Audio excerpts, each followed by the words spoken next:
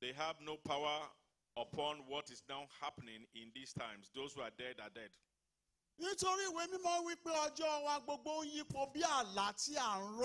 Because the scriptures tell us that our life is just like a dream that we are revealing. Psalm 90 verse 12. Ọjọ́ wa ń yípo bí àlá tí à ń rọ́ àti pẹ̀lúpẹ̀lú ẹgbẹ̀rún ọdún níwájú Olúwa ó dàbí àná. So teach us to number our days that we may apply our hearts unto Start wisdom. from verse 9, please. Verse 4. Verse 4. Yes. For 1,000 years. For 1,000 years. In thy sight are but as yesterday. Yes, it's like when it yesterday. is past, and as a watch in the night. Thou carriest them away as with a flood, for they are as a sleep. In the morning they are like grass which groweth up. Verse 9. For all our days are passed away in thy wrath. Ọjọ́ wa ń lọ bí àlá. We spend our years as a tale that is told. The days of our years are 70 and if by reason of strength they be fourscore.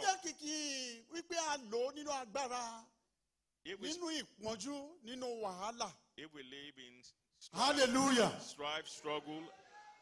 Nítorí ìwé mímọ́ sọ fún wa wípé olúkúlùkù ohun gbogbo ní àkókò wà fún. The scriptures tell us that there's a time for everything under the sun. Ní ìgbà kan, ìgbà kan. When there's a time, there's a season. Àti àwọn àkókò kan.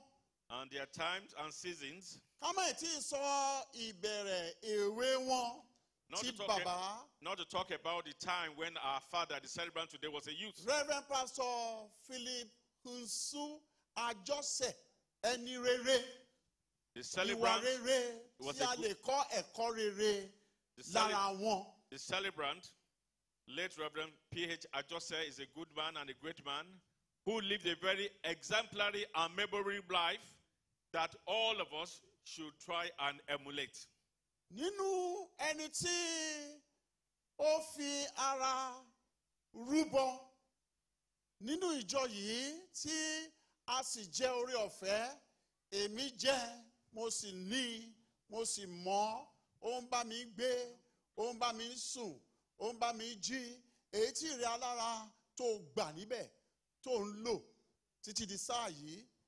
We all know that he sacrificed a lot for the Celestial Church of Christ in the United Kingdom and overseas. He was actually head of overseas diocese. And his struggles and the reward and where we are now working in the good work that he had laid down. And we are rejoicing and we are all beneficiaries of what Baba Jose had done in our midst. And we continue to rejoice in these good works. Ohun tí Ọlọ́run kọ sílẹ̀ làwọn là kọjá. Èyí tí èmi àti ìrẹ́ alára kì yóò ṣaláì là kọjá. Ṣùgbọ́n bí ìgbà tí ń bẹ fún ohun gbogbo ní abẹ́ ọ̀run ní ìwé oníwàásù orí ìkẹta ẹsẹ̀ ìkejì. Àkókò bíbí. Yes. Àkókò bíbí wà. Àkókò bíbí wà. Àkókò kíkú sì wà. Àkókò kíkú sì wà. Àkókò gbígbìn wà. Àkókò gbígbìn wà. Àkókò kíkórè ohun tí a gbìn sì wà. Kíkórè ohun tí a gbìn ó sì wà. Àkókò pípa wà. Pípa wà. Àkókò wíwòsàn sì wà. Wíwòsàn wà. Àkókò wíwó lulẹ̀ wà. Àkókò wíwó lulẹ̀. Àkókò kíkọ́ sì wà. Sí wà. Àkókò ẹkún wà. Oh yes. Àkókò ẹ̀rín sì wà. Oh yes. Àkókò ọ̀fọ̀ wà. Àkókò ọ̀fọ̀. Àkókò ijó sì wà. Àkókò ijó. Àkókò fífọ́ òkúta ká wà. Fífọ́ òkúta. Àkókò kíkọ́ òkúta jọ́ sì wà. Àkókò ìmọ̀ràn wà. Àkókò ìmọ̀ràn wà. Àkókò àìkò nímọ̀ràn sì wà. Àkókò àìkò ní ìmọ̀ràn sì wà. Àkókò wíwá nǹkan wà. Yes. Àkókò sísọ nǹkan nù wà. Oh yes. Àkókò fífi nǹkan pamọ́ wà. Oh yes. Àkókò dídá nǹkan nù sì wà. Dídá nǹkan nù wà. Àkókò fífa nǹkan ya wà. Àkókò ríràn nǹkan pọ̀ sí wà. Àkókò dídákẹ́ wà. Àkókò ọ̀rọ̀ sísọ sí wà. Àkókò láti fi ìfẹ́ hàn wà. àkókò láti kórìíra sì wà, àkókò ogun wà, àkókò ogun wà. àkókò àlàáfíà sì wà. Àkókò àlàáfíà sì wà. Kí ni èrè làálàá Kí ni òṣìṣẹ́? èrè làálàá tí à ń ṣiṣẹ́ lábẹ́ ọ̀run? Our father had lived a life the way God has set it forth. And we must of necessity pass through all these things. And that is why we are referred to this part, Ecclesiastes chapter 3, verses 1 to 5. And it says, "For there is a season, a time for every activity under heaven, a time to be born and a time to die, a time to plant and a time to harvest, a time to kill and a time to heal, a time to tear down and a time to build up, a time to cry and a time to laugh, a time to grieve and a time to dance, a time to scatter stones and a time to gather stones together, a time to embrace and a time to turn away, a time to search and a time to quit searching, a time to keep and a time to throw away, a time to tear and a time to mend, a time to be quiet and a time to speak, a time to love and a time to hate, a time for war and a time to peace." What do people really get for all their hard work? Ní ìsinsìnyí, Now, èmi bí alààyè rẹ bí alààyè you as a living soul, tí ẹ̀mí ò tí ì kúrò, that you still have your life breath within you, tí òye ò tí ì kúrò, and you still have your wisdom and mental tí faculty intact, ìrònú wa sì ń ṣiṣẹ́. and you can still reason very well. Àwa mọ̀ pé a ó kú, We all know we are going to die one day.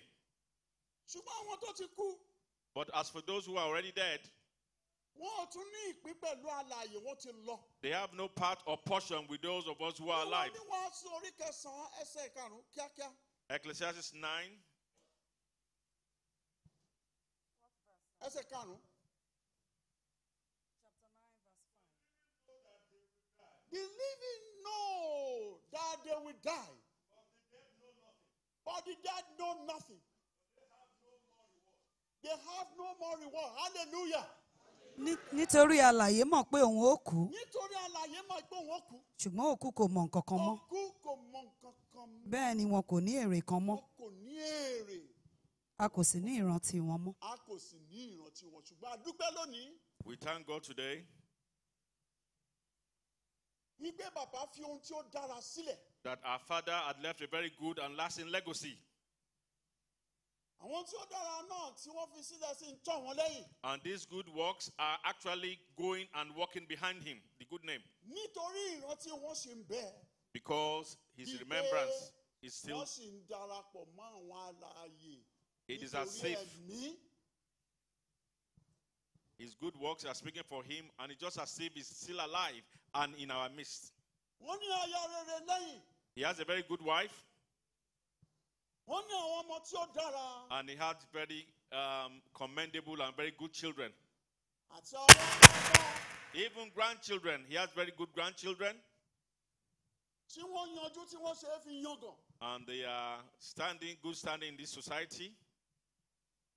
Nínú ohun tí wàá kójọ lónìí tí a wà ní ìparapọ̀, àwọn ọmọ náà ló ń rántí, náà ń wò ó lóye wípé ó yẹ kán rántí bàbá. It is as a result of these children coming together with their mother that they decided that it is well and befitting at this point in time to honor their late father, and that's why we are gathered here. Bí àwa bá gbàgbọ́ nínú ìwé 1 Corinthians, If we believe in resurrections, as it says in 1 Corinthians 15, gbọ́ yẹ ká kọ́ lọ sí Thessalonians, 1 Thessalonians chapter 4:14. Tí àwa bá gbàgbọ́, hallelujah. if we indeed believe, Tí àwa bá gbàgbọ́, if I and you believe in resurrection, wípé Jésù Kristi that Jesus olùgbàlà, Christ, ó our kú, Savior, he has ó sì died, jíǹde. and he indeed rose up. Nítorí tí a bá gbàgbọ́ pé Tí a Jésù bá kú, gbàgbọ́ pé Jésù kú, ó sì jíǹde, ó sì jíǹde. bẹ́ẹ̀ gan-an ni Ọlọ́run yóò mú àwọn tí ó ti kú nínú Jésù wà pẹ̀lú Yóò rẹ̀. mú àwọn àwọn tí ó ti kú nínú Jésù Kristi wà pẹ̀lú rẹ̀. nítorí à ń sọ̀rọ̀ fún yín gẹ́gẹ́ bí ọ̀rọ̀ Olúwa pé À ń sọ̀rọ̀ fún yín bí ọ̀rọ̀ Ọlọ́run pé àwa tí a bá wà láàyè àwọn tí a wà láàyè. tí a bá kú lẹ́yìn nígbà tí Olúwa bá farahàn Yes. kò ní síwájú àwọn tí wọ́n ti kú kò ní síwájú àwọn tí wọ́n ti kú. Àwọn tó wà láàyè nítorí pé a ó pa wá lára dà. A ó wá yí wa padà, a ó dàbí ọ̀gá ògo. When the Lord shall come back, we shall have a new body. We shall be like Jesus Christ himself. Ìyẹn ló ṣe sọ pé kí ọkàn yín kó má ṣe dàrú. And that's why we are Nínú ìwé told, Jòhánù orí kẹrìnlá, do not be afraid. mo ń lọ pèsè àyè sílẹ̀ fún yín ibi tí mo bá wà. Nígbà tí John mo bá 14. dé, màá tún padà wá, màá wá kó yín lọ sí ibẹ̀. He now says in John chapter 14 verse 1, do not let your heart be troubled. Trust in God and also trust in me. There is more than enough room in my Father's house. If it were not so, I would have told you that I am going to prepare a place for you. ẹ má ṣe jẹ́ kí ọkàn yín dàrú. Ẹ má jẹ́ kí ọkàn wa kí ó dàrú. ẹ gba Ọlọ́run gbọ́ Ẹ gba Ọlọ́run gbọ́. kí ẹ sì gbà mí gbọ́ Ẹ gbà kí ẹ sì gba ẹ̀mí náà gbọ́. Ẹ gbà mí gbọ́. Yes. yàrá púpọ̀ ni ó wà nínú ilé bàbá mi. Yes. bí a kò bá ṣe bẹ́ẹ̀ Bí kì bá ṣe bẹ́ẹ̀. ǹjẹ́ n ó sọ fún yín pé Yes. mò ń lọ láti pèsè àyè sílẹ̀ dè yín. bí mo bá lọ pèsè àyè sílẹ̀ dè yín ni òun ó tún padà wá láti mú yín lọ sọ́dọ̀ ara mi kí ẹ lè wà níbi tí èmi pàápàá bá wà. Wà níbi tí èmi pàápàá bá wà. Onígbàgbọ́ ayé. Brethren, Christians today, Ẹ jẹ́ ká ṣe rere. let us do good Nítorí a ò mọ ọ̀la. because we don't know what will happen tomorrow. Máa rò ó nígbà gbogbo wípé I want ó you lè to think dé nígbàkígbà bí o lè lóru. that Jesus Christ may return suddenly, like a thief in the night. Consider that. Máa wò pé o lẹ́sẹ̀ eégún rẹ pé ó ṣiṣẹ́, ọpọlọ rẹ ṣiṣẹ́. Do not ojú rẹ think ṣiṣẹ́, you are ẹsẹ̀ rẹ strong, ṣiṣẹ́, you are physically, ahọ́n rẹ ń sọ̀rọ̀, you can ẹnu talk. rẹ ń sọ̀rọ̀. You can think. Do not think along those lines. Ẹni tá à ń wò bíi tó kú tèmi tọ̀la. You may ó sì lè consider wà somebody láyé jù ẹ́ lọ. who is ill, and you may think he's going to die, and he may even live longer than you. Ẹ jẹ́ ká ṣe dáadáa. Let us do well. Má wá ìṣubú ọmọlàkejì. Do not seek the downfall of a brethren. Ilé ayọ̀ tí Ọlọ́run kọ́, má This- fi ọwọ́ ara rẹ wó palẹ̀. This great house of God that God has built, do not join others in trying to pull it down. Má wá ìpalára ọmọlàkejì rẹ. Do not see the hurt or injury of a brethren. Tí bàbá náà ń sọ lónìí, And we are talking about nítorí a Baba fún today. àwọn èèyàn mẹ́ta nípa bẹ́ẹ̀ ni a ò ṣe ní sọ̀rọ̀ tó pọ̀ láti sọ̀rọ̀. Làwálì wà ń bí láti Canada. Ó bá bàbá ṣiṣẹ́ gidigidi takuntakun. Wálé Sọ́tìn wà ń bí. Ó ṣiṣẹ́ takuntakun. Bàbá Fádójú 5 and 6.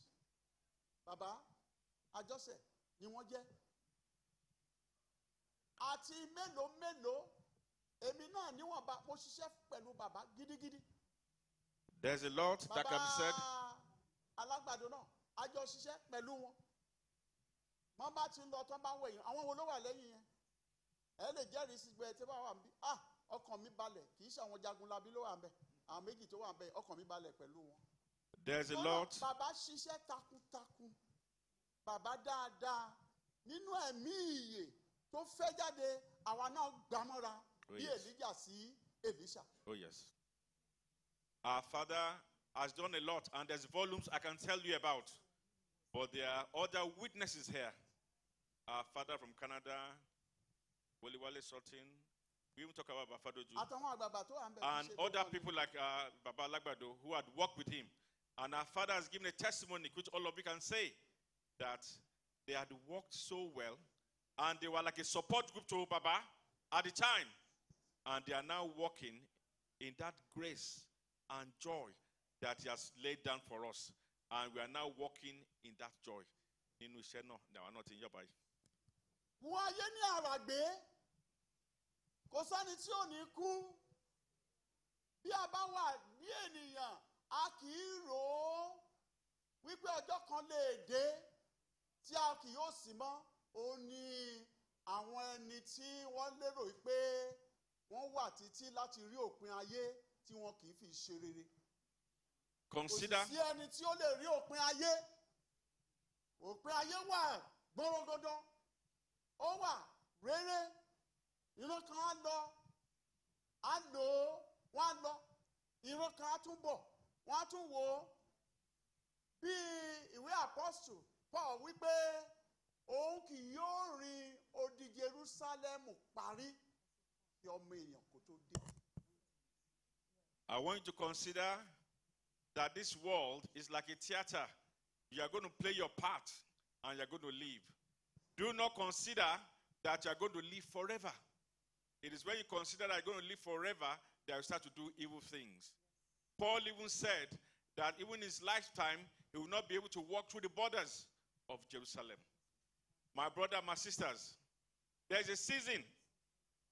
Play your part so that it may be well said about you. Ẹ̀yin òṣìṣẹ́ Olúwa, ẹ múra sí iṣẹ́ náà, ẹ má búra yín ṣán, ẹ má ṣèkà síra yín, ẹ má ṣẹ̀tàn pẹ̀lú ara yín, ẹ bu ọ̀wọ̀ fún ẹni tí ọ̀wọ̀ wà fún, kí ẹni tí ọ̀wọ̀ wà fún pàápàá kó ti eré ara rẹ̀ bá láti wo ìṣòro àwọn tó ń bẹ lábẹ́ rẹ̀. Ó ní bàbá ní tá a fi ń yọ̀ nínú òkú wọn àti ìrántí wọn. Lónìí yìí títí dé Badagry bàbá ṣiṣẹ́ nígbà tí wọ́n débẹ̀ lọ́hùn tí gbogbo àwọn ayọ̀dàbọ̀ gbogbo àwọn bàbá mọ́gbàgbé ọlá bàbá ṣe ìta kójọ láti sọmọ lórúkọ. Nígbà yẹn gírígírí wà bàbá lèmi ni máa sọmọ lórúkọ, èmi ni mo sì sọmọ lórúkọ. Ṣùgbọ́n nígbà tí àwọn tibí tán kó agídí borí, hallelujah. Hallelujah. Bàbá wa ní kí ló ń ṣe wọ́n. Ṣùgbọ́n ọ̀rọ̀ ìtùnú tí bàbá sọ nígbà ni ó sì mú àlàáfíà àti ayọ̀ wá. Torí náà ẹ má máa jẹ́ ká wà níbi rúdurùdu tá ó máa fi bà nǹkan jẹ́ bí kì í ṣe rere. Olórí tún un ṣe nítorí ọ̀la tó ń bọ̀ ó lè má sí mọ́. Ìwọ ọmọ ẹ̀yìn ṣe rere ó lè má sí mọ́. Gbogbo wa lè má sí mọ́. Bí àwọn bàbá tó ti lọ yìí tí wọ́n wà ní ìgbà kan tá à ń wò wọ́n bí ẹni pé wọn ò ní lọ mọ́, ṣùgbọ́n wọ́n láti lọ. Ó di dandan lówó orí, ó láti lọ. Kò sí bó ṣe lè màdúrà gbà tó. Pàtàkì jùlọ nígbà tó bá wà ní ìbámu pẹ̀lú Ọlọ́run, ó yẹ kó gbàdúrà k'Ọlọ́run tètè mẹ́mí rẹ̀ kúrò kó lè ní ìbámu pẹ̀lú rẹ̀. Dípò kó máa tọrọ fún ẹ̀mí gígùn ráúráú kan tí ọjọ́ alẹ́ èèyàn yóò wá rí rádaràda. Tó náà ṣe rere, dúró dáadáa, kùmọ̀ òtítọ́, kùmọ̀ òdodo. Ẹni tó bí ẹ pẹ̀lú rẹ̀ ẹ ò lè mọ̀ wá ara yín. Má ṣe bí, má ṣe kà. Dúró nínú òtítọ́, sí sí ẹ̀sìn tó lágbára tó ní ayọ̀ dé ojú àmì níwájú Olúwa. For brethren in the vineyard of God, I will now appeal to you that go along very cordially. Do not attack each other. Look out for each other.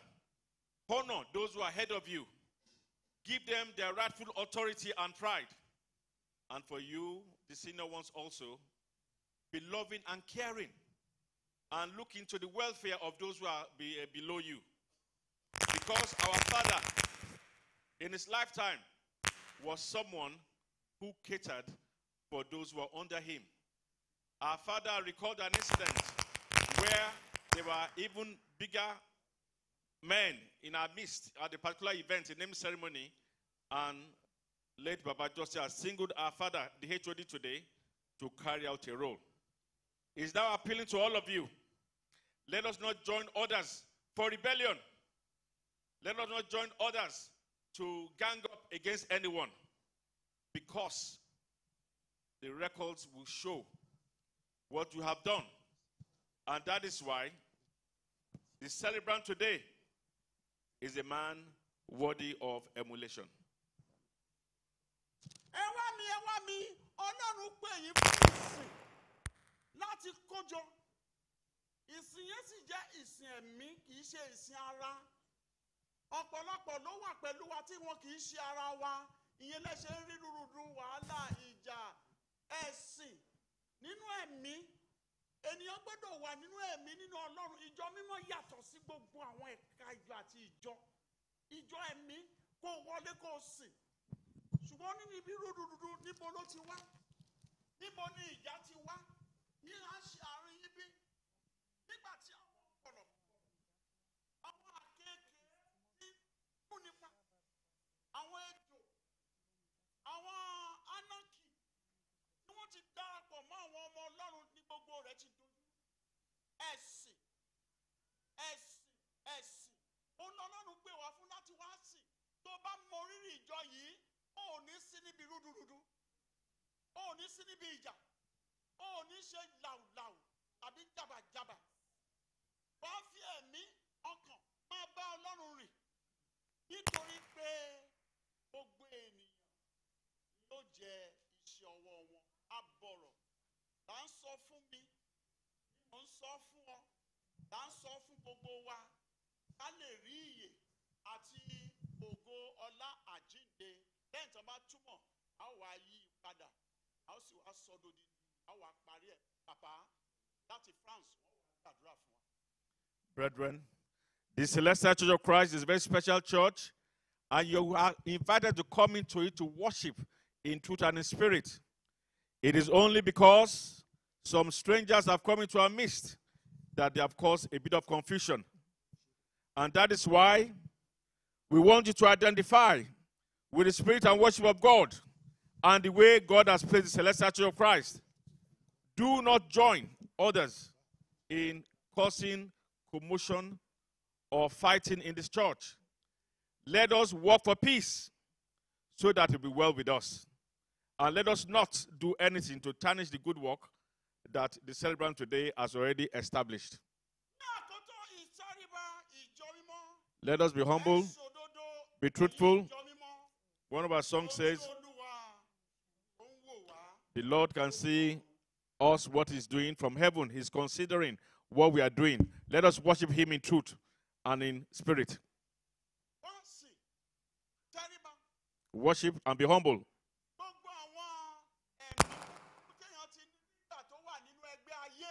All those spirits that are contrary to God, let us abandon them. Let us put them down.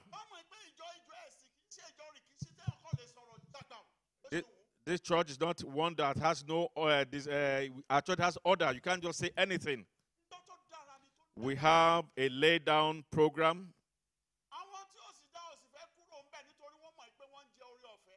And those who are bad want to stay in our midst because they are deriving one benefit or the other.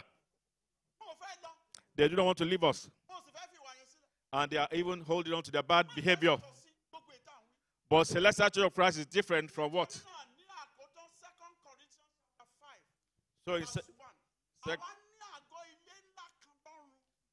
we have 2 Corinthians 5:1.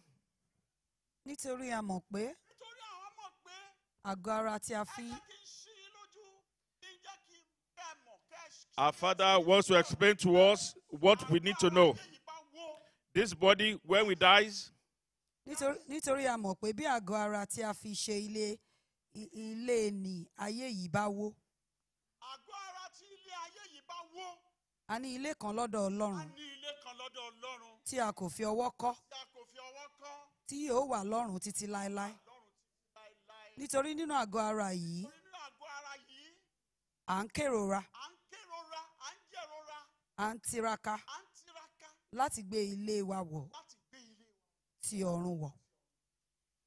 For we know, 2 Corinthians 5:1 and 2, for we know that when this earthly tent we live in is taken down, that is when we die and leave this earthly body, we will have a house in heaven, an eternal body made for us by God Himself and not by human hands. We grow weary in our present bodies, and we long to put on our heavenly bodies like new clothing.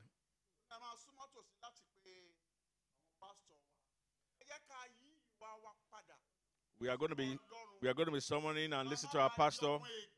Let us draw onto our pastor. Do not be children of Belial. We greet Mama Shagun, the children and grandchildren who are here today. We congratulate you. We are going to hear from our Reverend Pastor himself, live from France.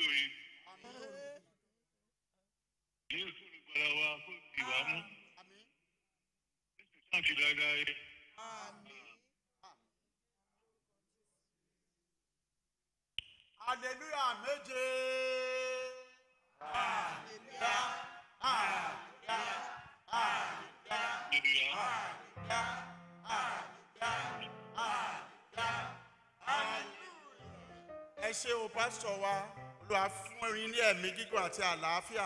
Àmín Jésù. Ẹ ṣeun púpọ̀. Ẹ ṣé bá.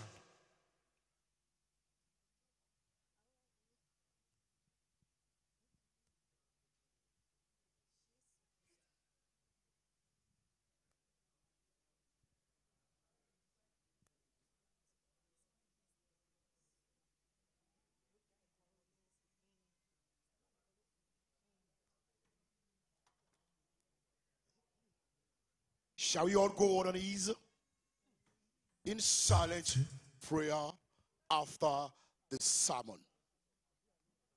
Silent prayer after the sermon. While we call upon our Father and the Lord, Venerable Superior Evangelist Wale Onafuye, Y City Parish, to pray for us.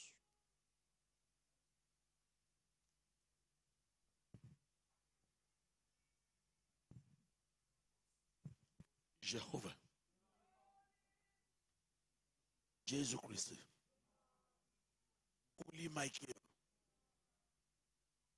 Ọlọ́run alágbára, adúpẹ́ agbọ́rọ̀ rẹ̀, ominú kọ ẹ̀rù bà wá, ẹ̀mí ìrònúpọ̀ ẹ̀ ń tòótọ́ jẹ́ kó balẹ̀ wá. Ẹ̀mí tá a fi ṣèfẹ́ rẹ̀ dópin ọjọ́ ayé wa, Olúwa fi fún wa. Ní ti bàbá wa náà tó ti fi sí okùn ayọ̀ rẹ̀ Ọlọ́run wa, jẹ́ kí ẹ̀mí wọn kó túbọ̀ máa rí ìsinmi. Ilé àti ọ̀nà tó fi sílẹ̀, ìjọmọ́ tó fi sílẹ̀, jẹ́ kó máa tù kó máa bà. Ara jẹ́ kó tù wá, ọkàn wa jẹ́ kó balẹ̀. Èyí tá a ṣe lónìí jẹ́ kó yọrí sí ire. Lẹ́yìn èyí, lẹ́yìn ẹ̀sìn yìí, ìfọ̀kànbalẹ̀ tó péye jẹ́ kó jẹ́ ti ẹbí wọn. Ìfọkànbalẹ̀ tó péye jẹ́ kó jẹ́ ti Celestial. Ìṣọ̀kan wá fi sáàárín wa. Ojú bá jò tí wa máa sìn wá lọ. Jésù Olúwa wa.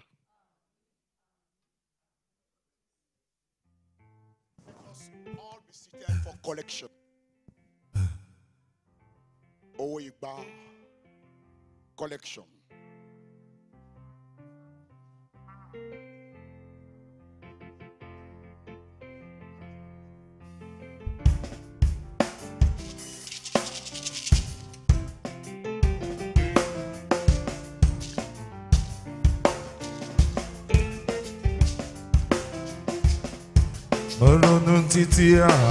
Mo ronú títí àṣeyàn sọ́mà láyé jẹ́. Mo ronú jinlẹ̀ àṣeyàn òfò láyé o. Ìmọ̀lẹ̀ mọ́kàn láyé o. Gbọ́hùn ara sọ́mà láyé jẹ́. Mo ronú títí àṣeyàn sọ́mà láyé jẹ́. Mo ronú títí àṣeyàn sọ́mà láyé jẹ́. Mo ronú jinlẹ̀ àṣeyàn òfò láyé o. Ìmọ̀lẹ̀ mọ́fò láyé o. Asán sọ́mà láyé jẹ́.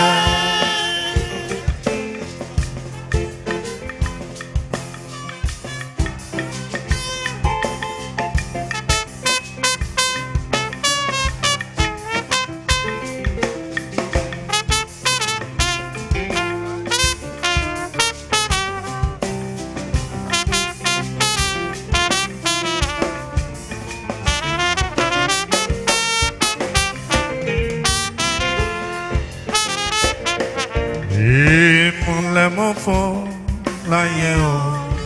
Gbọ́hùn ara asán láyé jẹ́. Mo ronú títí àṣeyàn sọ́mà láyé jẹ́ o. Mo ronú títí àṣeyàn sọ́mà láyé jẹ́. Mo ronú jinlẹ̀ àṣeyàn òfò láyé o. Ìmọ̀lẹ̀ mọ́fọ́ láyé o. Asán láyé jẹ́. Bí ọjọ́ lọ́wọ́ máa kú.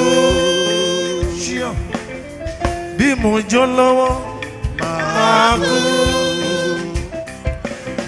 Bí mo jẹ́ tálákà máa lọ.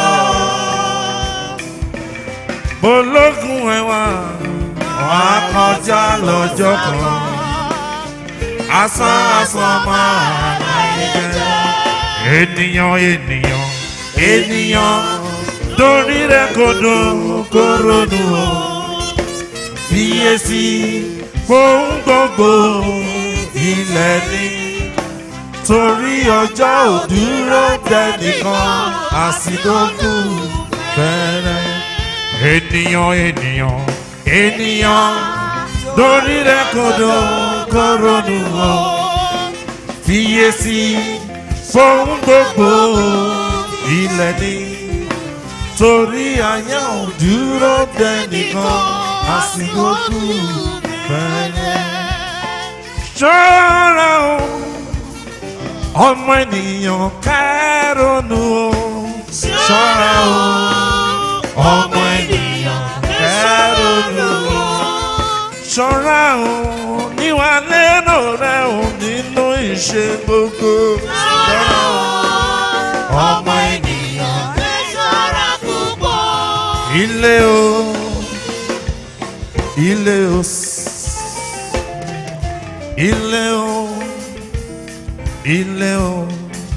ilé ayé o ọjà ló jẹ́ o.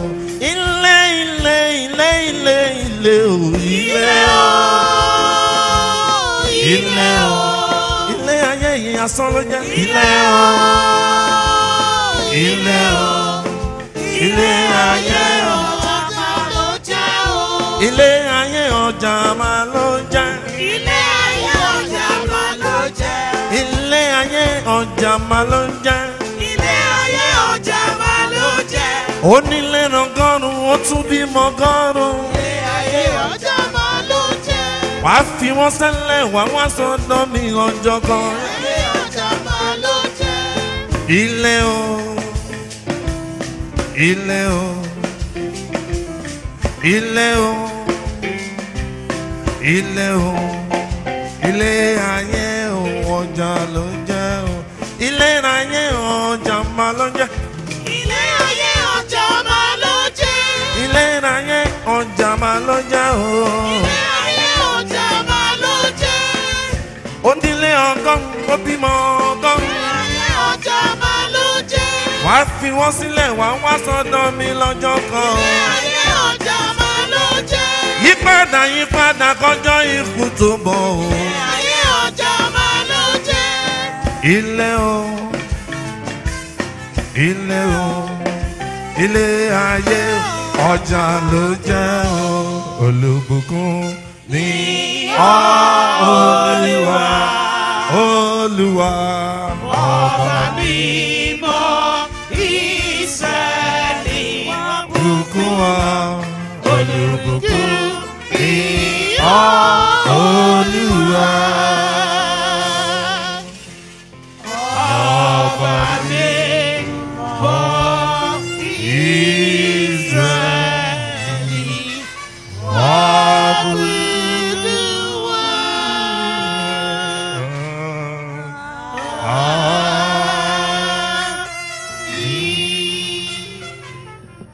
Jehovah, Jesus Christ, Holy Michael, Father that is full of blessings, out of what you have given unto us, you brought this token before thee. May it please you to sanctify it, O Lord. You say to us, the blessing of the Lord maketh rich and added no sorrow. Lord mighty God, let your blessing be upon this church, O Lord. Amen. For every one of us that are contributed, for the glory of your church, for the upliftment of your church, Lord mighty God, the blessing of God shall be upon us all. Amen. You say the young lion do suffer hunger, but those that seek your face shall never lack of any good thing. Because we have done this, we shall not lack. Amen. Let us have abundance. Let us have sufficiency. Amen. Lead us aright, O Lord. Continue to be our God. In Jesus' mighty name, I pray. Amen. Amen. Amen. In the name of our Lord Jesus Christ. Shall we all stand? Shall we all have our seat, please? While we call upon the Archivy of Celestial to come forward to give us a special rendition for our father, our pastor, late Rev.Pastor Philip Husu Ajose, 1932 to 2001.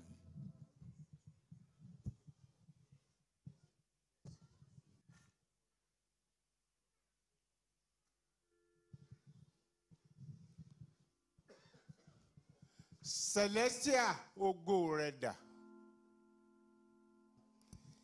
Ìjọ mímọ́ agbára rẹ̀ ń kọ́. Ṣé bá a ṣe bẹ̀rẹ̀ rí?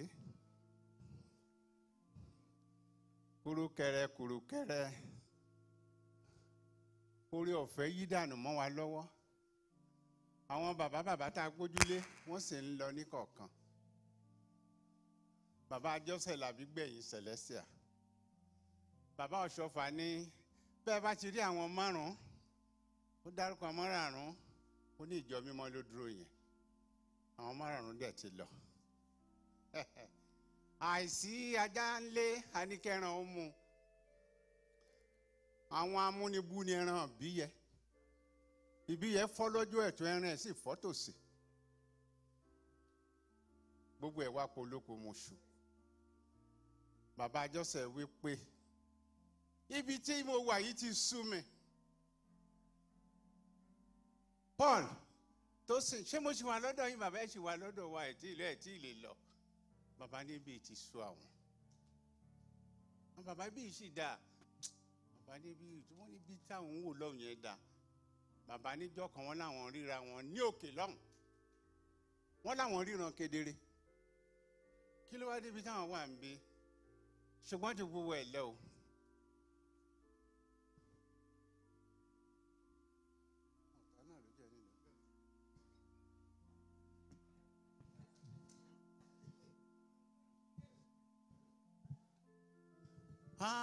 Ó ṣe ó pọ̀ mo ti rògùn mo láfọṣọ ibi mo dé lémi ò rẹ́ni mi ò ojú mi ṣòmí ṣe rere ó ṣe ó má má ṣe o ìdèwú lọ ń sùn tí lọ rí èjì ṣẹlẹ̀ ó lọ ó má má lọ o.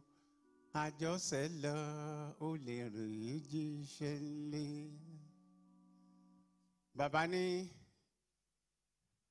Tósìn Wálé ṣé mọ nǹkan tẹ́ ń ṣe bàbá àmọ́ ẹ mọ nǹkan tẹ́ ń ṣe o ní síbi láláyò. Àmọ́ ọjọ́ lọ́jọ́ tí Ṣèyí jáde láyé ọmọ bàbá ọjọ́ ẹkún ńlá ni. Mo mọ̀ pé bàbá àtọmọ wọn ti ríra wọn lókè lọ́hùn bó bá ṣe é ṣe gbogbo ẹ lámọ́ ọmọ bàbá Ṣèyí. Ó ṣe ẹni pàtàkì jáde láyé ó mà ṣe ẹni pàtàkì ti lọ o ikú bá gbowó àbá fúnkú lówó ikú ìbá gbẹran àbá lọ́ra gbó ikú kò gbowó kò gbòbí ó ti mú bàbá lọ. Bàbá Ajose a ní ẹ mọ nǹkan tẹ́ ń ṣe o. Bàbá sọ àwọn ọ̀rọ̀ kan. Bàbá ní no takotako no konkosa. Mo ní bàbá ṣé French lélẹ́yìn ni àbí Germany? Ẹ bèrè lọ́wọ́ alàgbà Emmanuel. No takotako no konkosa. Bàbá ní kò sí àtakò kò sí wàhálà ló ń jẹ́ bẹ́ẹ̀. Mo ní kábíyèsí sàkẹ́mi ọlọ́gùn. No takotako no konkosa. Bàbá ní ẹ̀yin bọ adìẹ yín tìyẹ́tìyẹ́ kò ní ṣe é jẹ fẹ́yìn méjèèjì. Bàbá wọ́n ń bọ adìẹ tìyẹ́tìyẹ́ ó láwọn kan wà nígbà tó bá ń kánjú ó máa ń bọ adìẹ tìyẹ́tìyẹ́ kò dẹ̀ ní ṣe é jẹ. Ìkánjú mo fẹ́ débẹ̀ mo fẹ́ ṣe ju gbogbo ẹ lọ má jẹ́ ń fa àsìkò ṣòfò. Nígbà tí bàbá wà láyé àwọn kan wà tó ń bá bàbá ṣiṣẹ́ o tá ò lè gbàgbé wọn láíláí á lè gbàgbé. Kí la ṣe gbàgbé bàbá Amádázún ní Benin Adéníyì á lè gbàgbé wọn wọ́n wà láyé. Owóyẹmí náà ò gbẹ́yìn mo superior Owóyẹmí kò gbẹ́yìn ńlá ni ó tẹ̀lé bàbá ó ṣiṣẹ́ takuntakun. Madam Fọlọ́nṣọ́ ara wọn ni àtàwọn bẹ́ẹ̀ lọ. Ṣùgbọ́n ju gbogbo ẹ̀ lọ bàbá ò sí láyé mọ́ ó kù èmi àti ìwọ. HOD sọ wípé lọ́la la kú àyà mi já pa pé lọ́la kẹ́hún ọmọkùnrin tí mo fẹ́ ṣe. Bẹ́ẹ̀ bá a fẹ́ bá a kọ̀ a ó lọ. Bàbá ní ká má ṣìkà bàbá ní ká má ṣèké torí lọ́hùn kò ní sáàyè. Nítorí bàbá ló jẹ́ ẹlẹ́wọ̀n aṣọ ẹ̀ jáde pálí 3 ni mo tú kí n tó rí. Ẹ rántí ní 1982 nígbà tí superior méje ló wà ní gbogbo Celestia ní gbogbo àgbáńlá ayé bàbá sì jẹ́ kan náà wọn. Aṣọ tí wọ́n wọ̀ ń gbà náà rí tèmi lélẹ́yìí kì í ṣe tiwọn o. Mo wọ̀ ọ́ mo ní pátápátá HOD ó halẹ̀ mọ́ mi èmi náà sì halẹ̀ padà torí wọ́n ní white ní kí gbogbo wa wà mọ́ èmi ò ní wọ white aṣọ bàbá Ajose ni wọ́n wọ̀ ó lè sùn ní lọ́rùn mi yìí o. HOD ẹ̀ mọ́ transfer mi nítorí ẹ̀ o.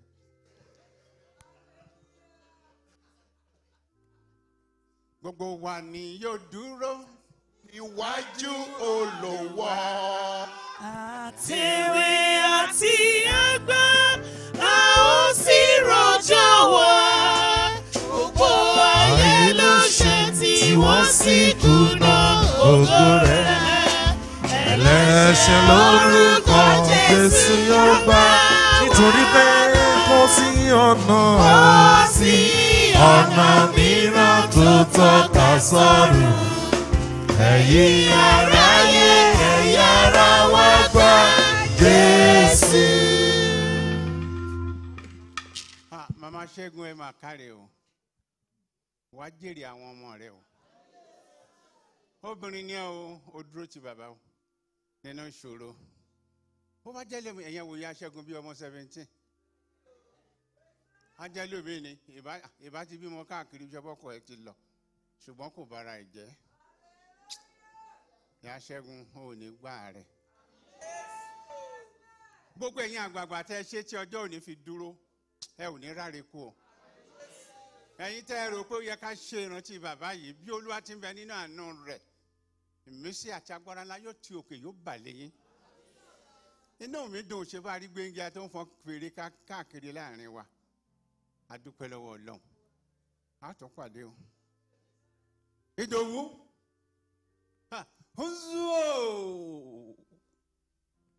Ọ̀run ìbálákàsán bá gòkè kí n wo bí tí bàbá wà. Ọmọ ajídàgbà bí ọ̀gẹ̀dẹ̀. Ọmọ kò mú tọwọ́ ìwà kò gbà tọwọ́ ọ̀tọ̀ ni. Ọmọ ṣèkèṣèkì ọgbọ́n má dáhùn, ó fà ìdáhùn ó fi dá wọn lára. Oríkì bàbá nìyẹn. Ní ẹ̀gbẹ́ ń bì ni bàbá jókòó sí ní ọdún náà lọ́hùn. Bàbá ń sunkún. Bàbá ń sunkún. Bàbá wọ́n ní àwọn tí ẹ wo gbogbo táwọn èèyàn ń ṣe sáwọn, ẹ má sunkún mọ́. Akéwì mọ́, ẹ má sunkún mọ́. Níbi tá a wà náà àwọn karambani kan gba ìyàwó bàbá, wọ́n máa rókì lọ́kàn wọn, àti tó wà láyé àti tó ti lọ. Kì í ṣe ìyá Ṣẹ́gun o, lọ́rọ̀ lọ bò mí. Ṣùgbọ́n tí gbogbo ẹ̀ lọ, bàbá ti wá ó sì ti lọ. Bó bá ṣe pé a ó pàdé lọ́jọ́ ọ̀gbẹ́nìde, a ó tún pàdé nílé ọlá lọ́hùn níbi tí bàbá wa wà. Nígbà tí bàbá wà láyé, a lè gbàgbé Victor Ọ̀nàfìràn. Òun náà ṣiṣẹ́ pẹ̀lú bàbá. Victor Ọ̀nàfìràn ó ṣiṣẹ́ takuntakun. Emmanuel Bíńjọ ó ṣiṣẹ́ takuntakun. Àwọn ọ̀tá ló fẹ́ kó sí wọn láàrin. Ẹ ó rí i pé ọdún kan ló wà láàrin bàbá àti Pastor Bada. Àwọn méjèèjì mọ́ra wọn, wọ́n jọ dúró tira wọn. Ṣùgbọ́n ọ̀tá kan wá dìde, ó dàrin wọn rú. Ó pèrè ẹ̀ ní coordinator. Ọ̀run ó dá o. Inú mi dùn pé àwọn mẹ́tẹ̀ẹ̀ta ti wà lọ́hùn. Kálukú sì gbàṣẹ rẹ̀. Ìgbà kan wọ́n ní bàbá ti ṣí candle factory, bàbá ti ń ṣe candle. Mẹ́lẹ̀ ló dẹ̀ ṣe candle, èmi àti Wálé abá bàbá lọ. Wọ́n dẹ̀ gbé lọ Èkó pé bàbá mà ti ń ṣe candle. Bàbá ní tó sẹ̀ máa gbà mí ẹ fi wọ́n lẹ̀. Ju gbogbo ẹ̀ lọ. Níjọ́ òlà jọ̀wọ́ nínú tọ̀m̀bẹ̀lẹ̀ àti ẹ̀kan. Bó fẹ́ bó kọ̀ ó fàyè lẹ̀. Ó dàdí ń da o ká tó ríra bàbá lágbàlá tájọ kì í túká. Ìpàdé wa ń bẹ lájíǹde àwọn olóòótọ́ o sùnú Olúwa. A ó tún pàdé o, a ó tún ríra o nílé ológo lọ́hùn. Ilé ló lọ tààràrà.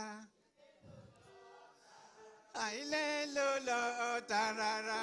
Ilé ló lọ tààràrà. Bàbá délé o. Ilé ló lọ tààràrà. Bàbá délé rẹ̀ o. Ilé ló lọ tààràrà. Ọmọ Ajose délé o. Ilé ló lọ tààràrà. Tó bá dọ̀run kó ṣe ròyìn. Tó bá dọ̀run kó ṣe ròyìn. Tó má ti dọ̀run kó ṣe ròyìn ká gbọ́. Tó bá dọ̀run kó ṣe ròyìn. Ohun ọmọ ṣe fún ẹ. Tó bá dọ̀run kó ṣe ròyìn. Ohun ṣẹlẹ̀ ṣe fún ẹ. Tó bá dọ̀run kó ṣe ròyìn.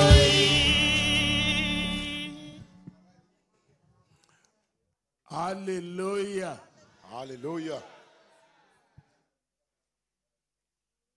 We extend our appreciation to Assistant Venerable Super Evangelist Aki Sami for that eulogy. Now, I did mention in the course of my announcement that another service of remembrance will be held in the month of September. And I've been directed to list out those that will be covered in that particular remembrance service.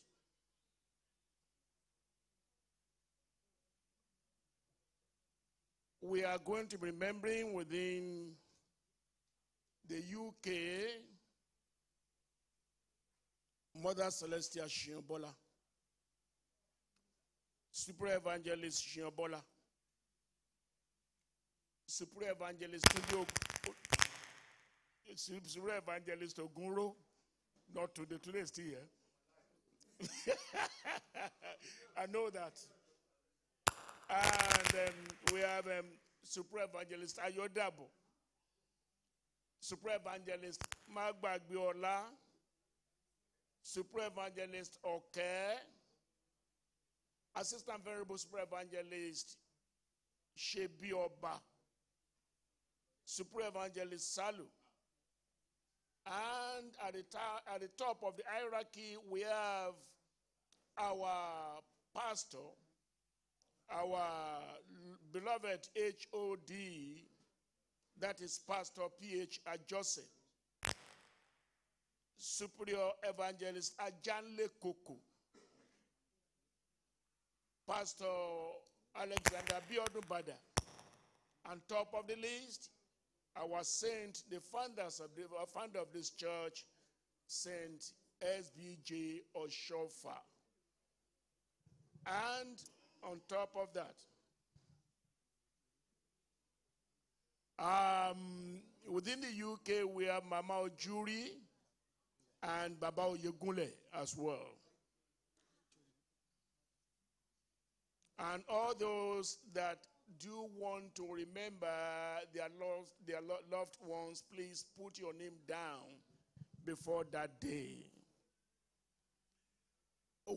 Towards this end, we are going to be setting up a committee of 21, which is started in earnest, and is going to be made of representative of all our parishes.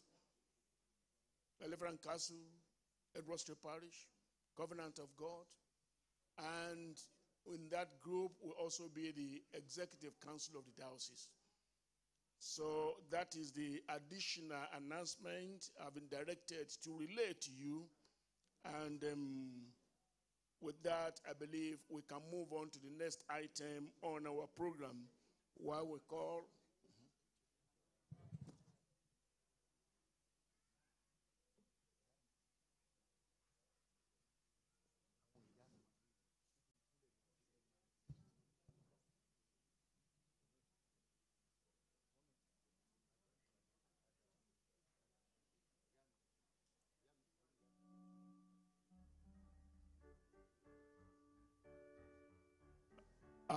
we have not forgotten Mama Molabi in our list.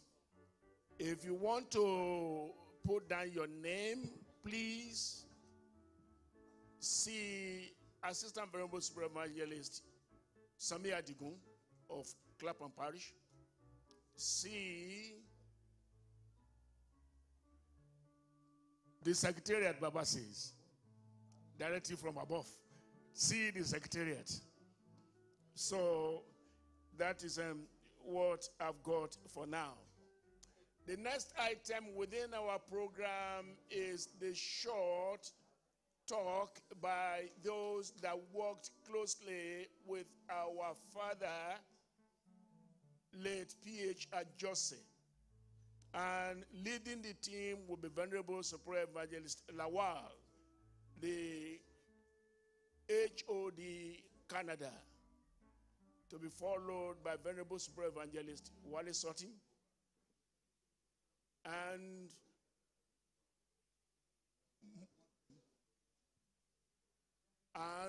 is it most? Most. No. Oh, yeah, I mean, most.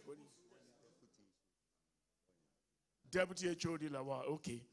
And we also have most superior evangelist Owoyemi that will round it off for us. So I call on Venerable Super Evangelist Lawal to open the floor. Hallelujah. Hallelujah. Hallelujah. Hallelujah. Hallelujah. Hallelujah. I am not HOD of Canada. Neither am I Deputy HOD of Canada. But very important a little bit in Canada. To talk of our Father in Christ or to talk about him, I don't know where to start. Simply because we were living everything by the day. A memorable thing that drew me very much to him many moons ago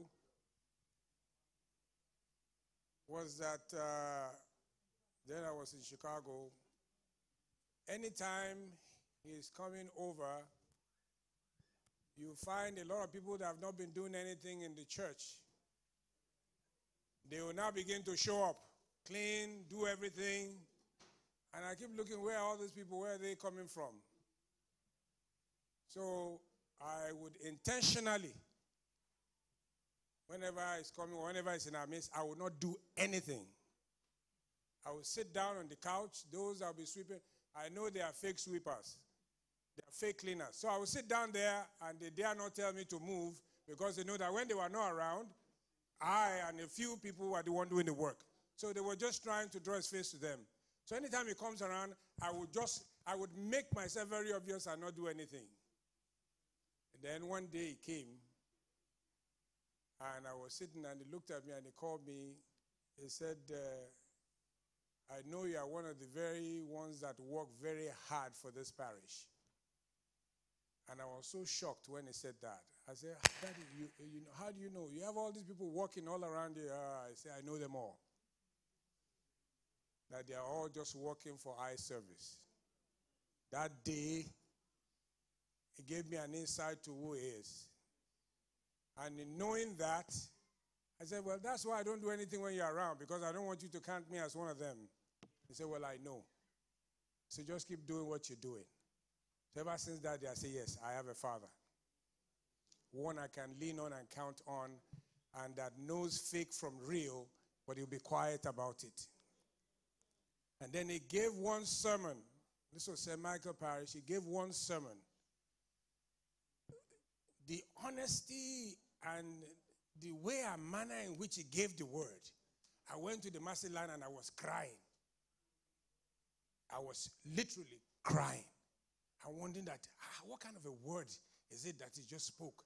And the thing just ripped me apart. And being one of those that was kind of strong in the parish, somebody quickly went and told him that, you know what, there's this person crying in the parish, and this is one of the people that can never cry. So while I was there trying to wipe my tears, he just walked into the mercy line, left what he was doing, and came behind me. And he was asking, what is wrong? Is everything okay?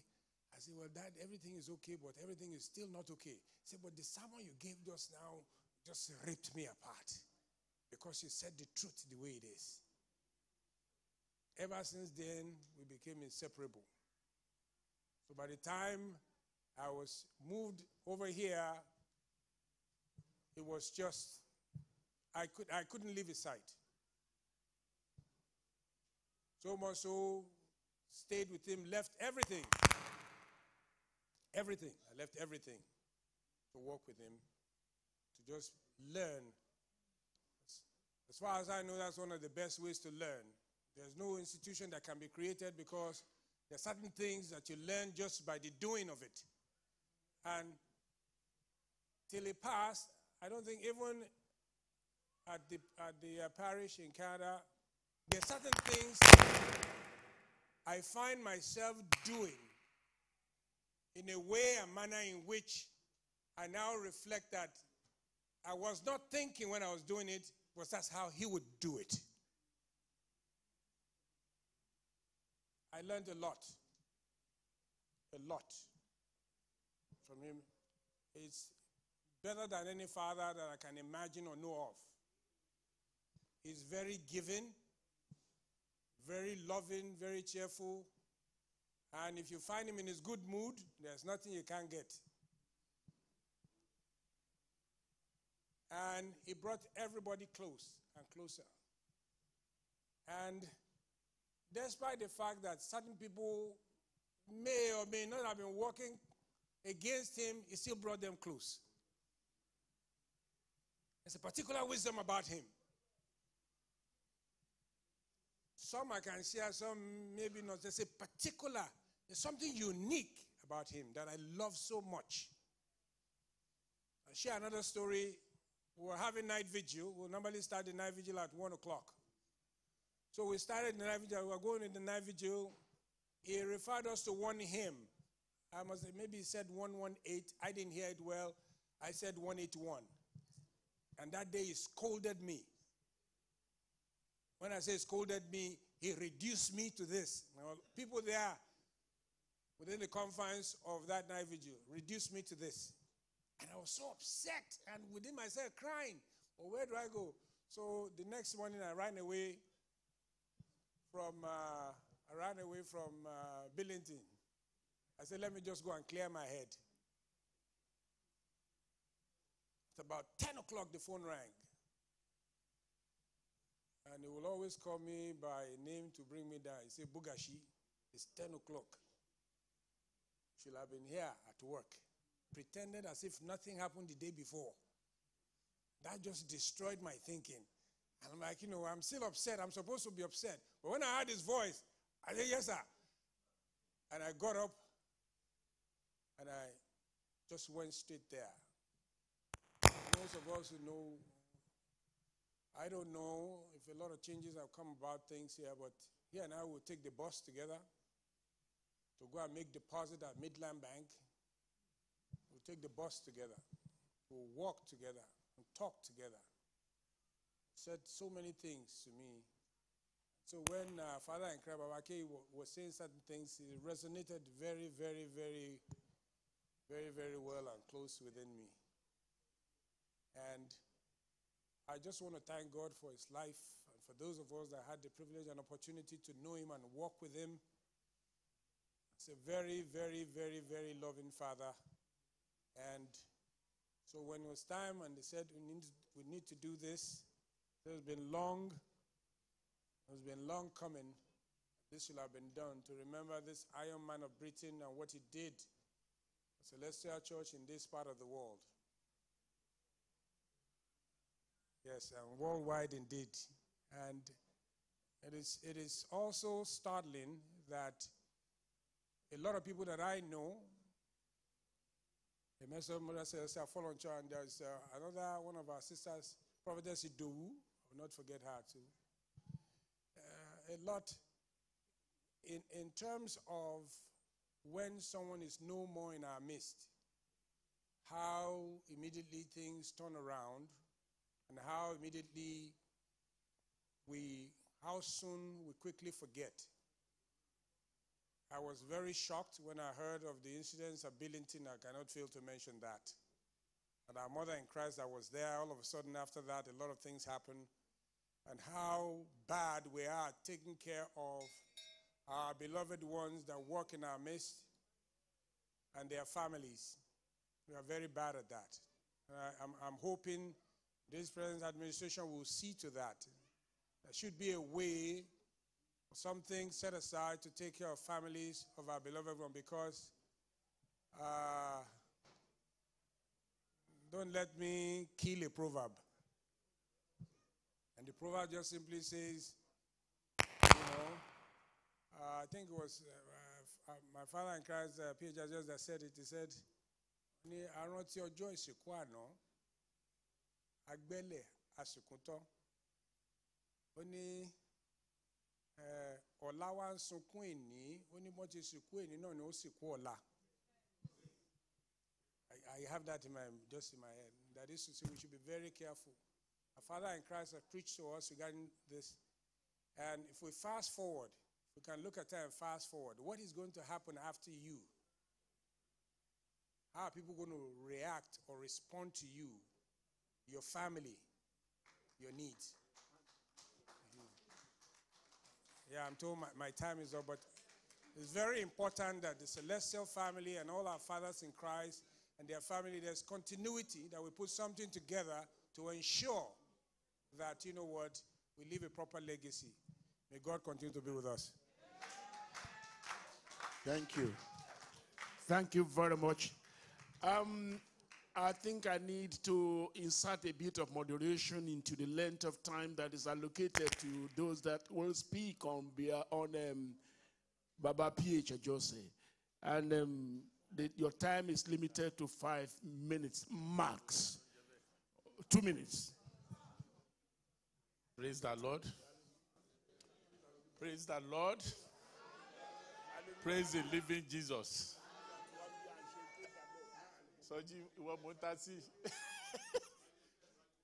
Hallelujah. Hallelujah. Hallelujah. Greetings to our Father in the altar for giving us the opportunity to stand before you and talk about our Father in Christ, Reverend P.H. Ajose. If you come back alive today, I will still follow him. Hallelujah. I'm not going to bore you with this. I'm going to tell you 3 things. Only 3 things about Baba. I remember in 1999, he wanted to celebrate his 20th anniversary. I said, Baba, can't you make it 21st? He said, no. 21, 20, and I said, Baba, how are you going to do it? He invited everybody all over the world. They came. I think it was East London Parish. We had that service. While the service was going on, Baba said, Wale, because I always sat by his side. Anything he wanted, he asked me, go and do it. Only Pastor.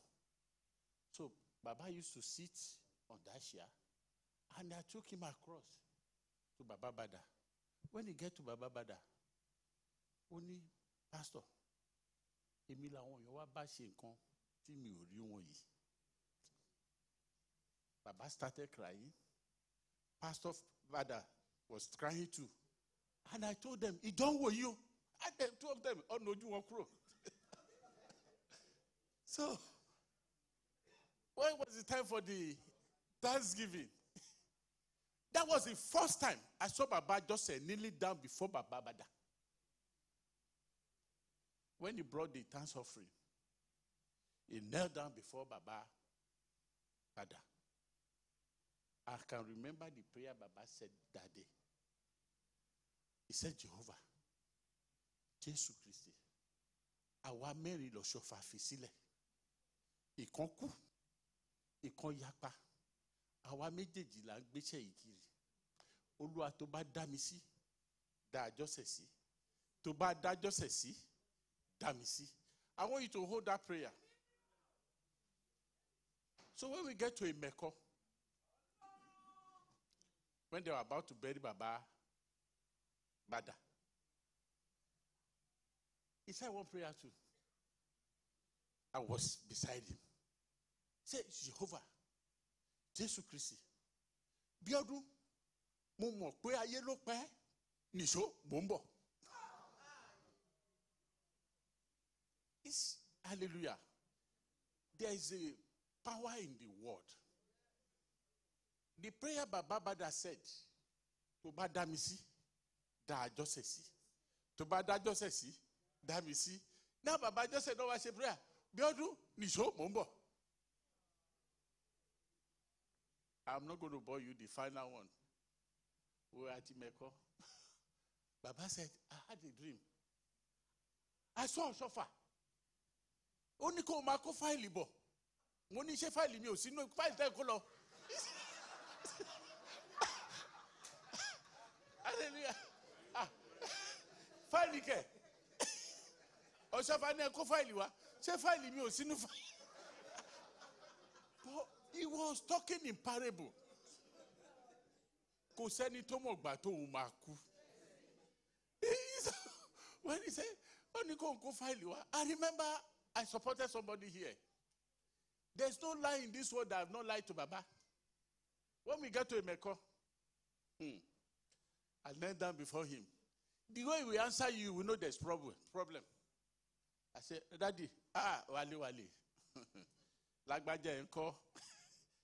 Embo adie tie. Kò ní ṣe jẹ fẹ́yìn méjèèjì." Hallelujah. Baba was full of wisdom. A sọ̀rọ̀ mi báyìí bàbá bá dání. Senior, tún kọ́lé ilẹ̀. Ẹnu bàbá mo ti gbọ́ pé lẹ́yìn tá Isaac jẹun tó tayín ló súre fún Jacob. Ó ní inú òfìfo ò ṣe é súre ìpele yan máa ṣẹ́. Somebody calling from America. Baba, ẹ pray fún wa. Baba ní Isaac jẹun, ó fi toothpick sẹ́nu. Ló yọ báyìí pé Jacob wá sóríire. Ọ̀rọ̀ adayọ̀. Ó ní inú òfìfo ò ṣe é súre ìpele yan máa ṣẹ́. Kó lo àkówà pẹ̀lú wa. Thank you very much.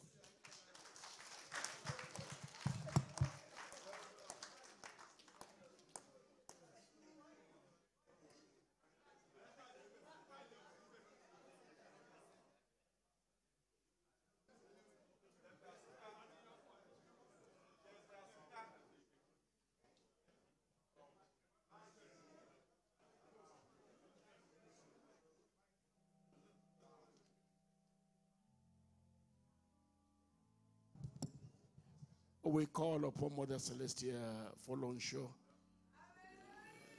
to come and give an impression of them, our Father. Hallelujah. Hallelujah. Hallelujah. Gbogbo wa la ó dúró níwájú Olúwa. Àṣewé àti ọgbọ́n a ó sì rojọ́ wa. Gbogbo ayé ló ṣẹ̀ tí wọ́n sì kùnà ògo rẹ̀.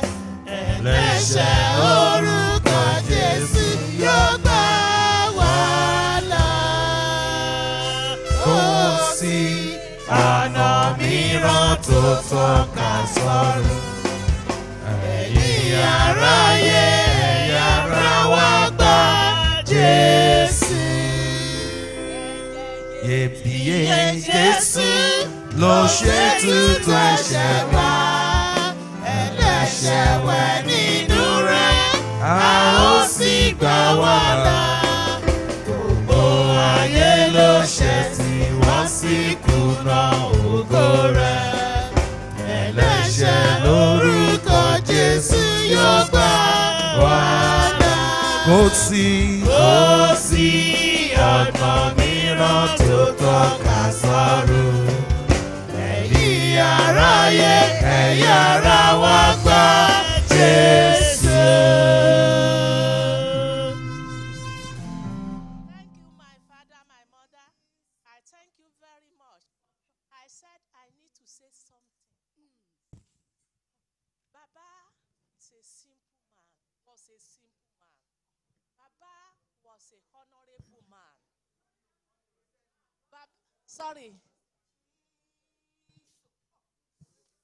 Hallelujah. Hallelujah. Hallelujah. Mo dúpẹ́ lọ́wọ́ Ọlọ́run pé mo mọ bàbá. Nígbà tí máa kúrò ní Nàìjíríà, mo lọ bá bàbá Ọ̀ṣọ́fà.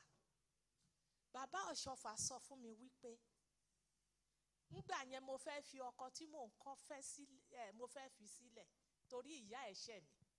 Bàbá Ọ̀ṣọ́fà sọ fún mi wípé ọkọ yìí ló lè fẹ́ nítorí pé òun bọ̀ láti wá ṣiṣẹ́ nínú abẹ́ ọgbà àjàrà yìí.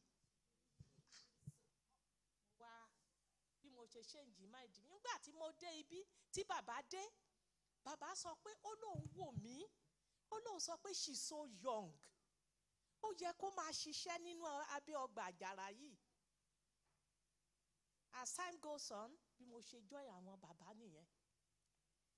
Àwọn nǹkan tí mo kàn fẹ́ sọ ni wípé mo dúpẹ́ lọ́wọ́ Ọlọ́run pé mo mọ bàbá. Nítorí pé ó mú mi mọ ọ̀nà tó tọ́ tó sì yẹ. Gbogbo nǹkan tó wá ń ṣẹlẹ̀ ń sìn, gbogbo ẹ̀ l'Olúwa ti fi hàn. Mo dẹ̀ máa sọ fún bàbá.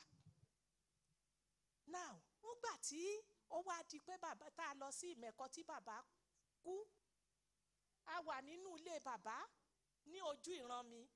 Mo wá rí ọ̀pọ̀lọpọ̀ àwọn ènìyàn, àwọn tó kú. Ó dàbí agbo àgùntàn. Ṣé mọ̀, táwọn àgùntàn tán bá lọ, ṣé mọ̀, wọ́n máa pọ̀. Mo wá rí ọ̀pọ̀lọpọ̀ àwọn èèyàn tó jáde láyé. Mo wá rí bàbá bí bàbá ṣe, mo wá ń wo bàbá kọjá níbi ilé wọn, wọ́n gbé adé sórí. Adé wà lórí bàbá. Nígbà tí mo jí, later on mo gbọ́ pé bàbá kú. Bí wọ́n ṣe ń lọ, gbogbo wọn ń lọ, bàbá wa ń rẹ́rìn. Ó ń kọjá níbi ilé wọn, wọn ò tiẹ̀ wò mí. Mo sọ pé bàbá nìyẹn, bàbá ò tiẹ̀ wò mí. Agbo àwọn àgùntàn. So nítorí ẹ̀ mo ṣe kọ orin yẹn wípé ẹ jọ̀ọ́ ẹ jẹ́ ká ronú pìwàdà. Àwọn bàbá yìí ti ṣiṣẹ́ tán lè ṣe. Ó kù sí ọwọ́ wa, ó kù sí ọwọ́ yín, ó kù sọ́wọ́ mi. Ẹ jẹ́ ká fẹ́ràn ara wa, ẹ jẹ́ ká nífẹ̀ẹ́ ara wa, ẹ jẹ́ ká máa béèrè ara wa. Eléyìí ni, ẹ má bínú pé ọ̀rọ̀ mi pọ̀, ẹ jọ̀ọ́ ẹ má bínú secretary. Ẹ jẹ́ ká máa nífẹ̀ẹ́ ara wa, ẹ jẹ́ ká máa béèrè ara wa, ẹ jẹ́ ká máa ṣàwárí ara wa. Eléyìí ni legacy tí àwa náà yóò fi sílẹ̀ nígbà táwa náà bá lọ. Àánú Ọlọ́run á bá wa gbé, orí ọ̀fẹ́ Ọlọ́run á sì bá gbogbo ìjọ ẹ̀ gbé. Ìmọ́lẹ̀ Ọlọ́run á wà pẹ̀lú wa. Àwa náà á ṣàṣeyege nínú ìjọ yìí. Ojú òní tiwa àní ṣubú dànù. Ẹ ṣé.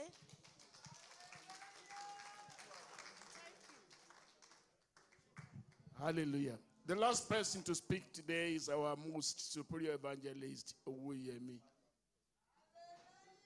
Hallelujah.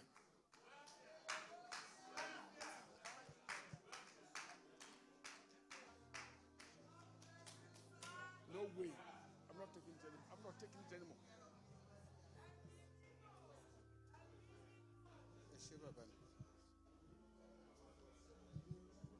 Hallelujah. Hallelujah. Hallelujah.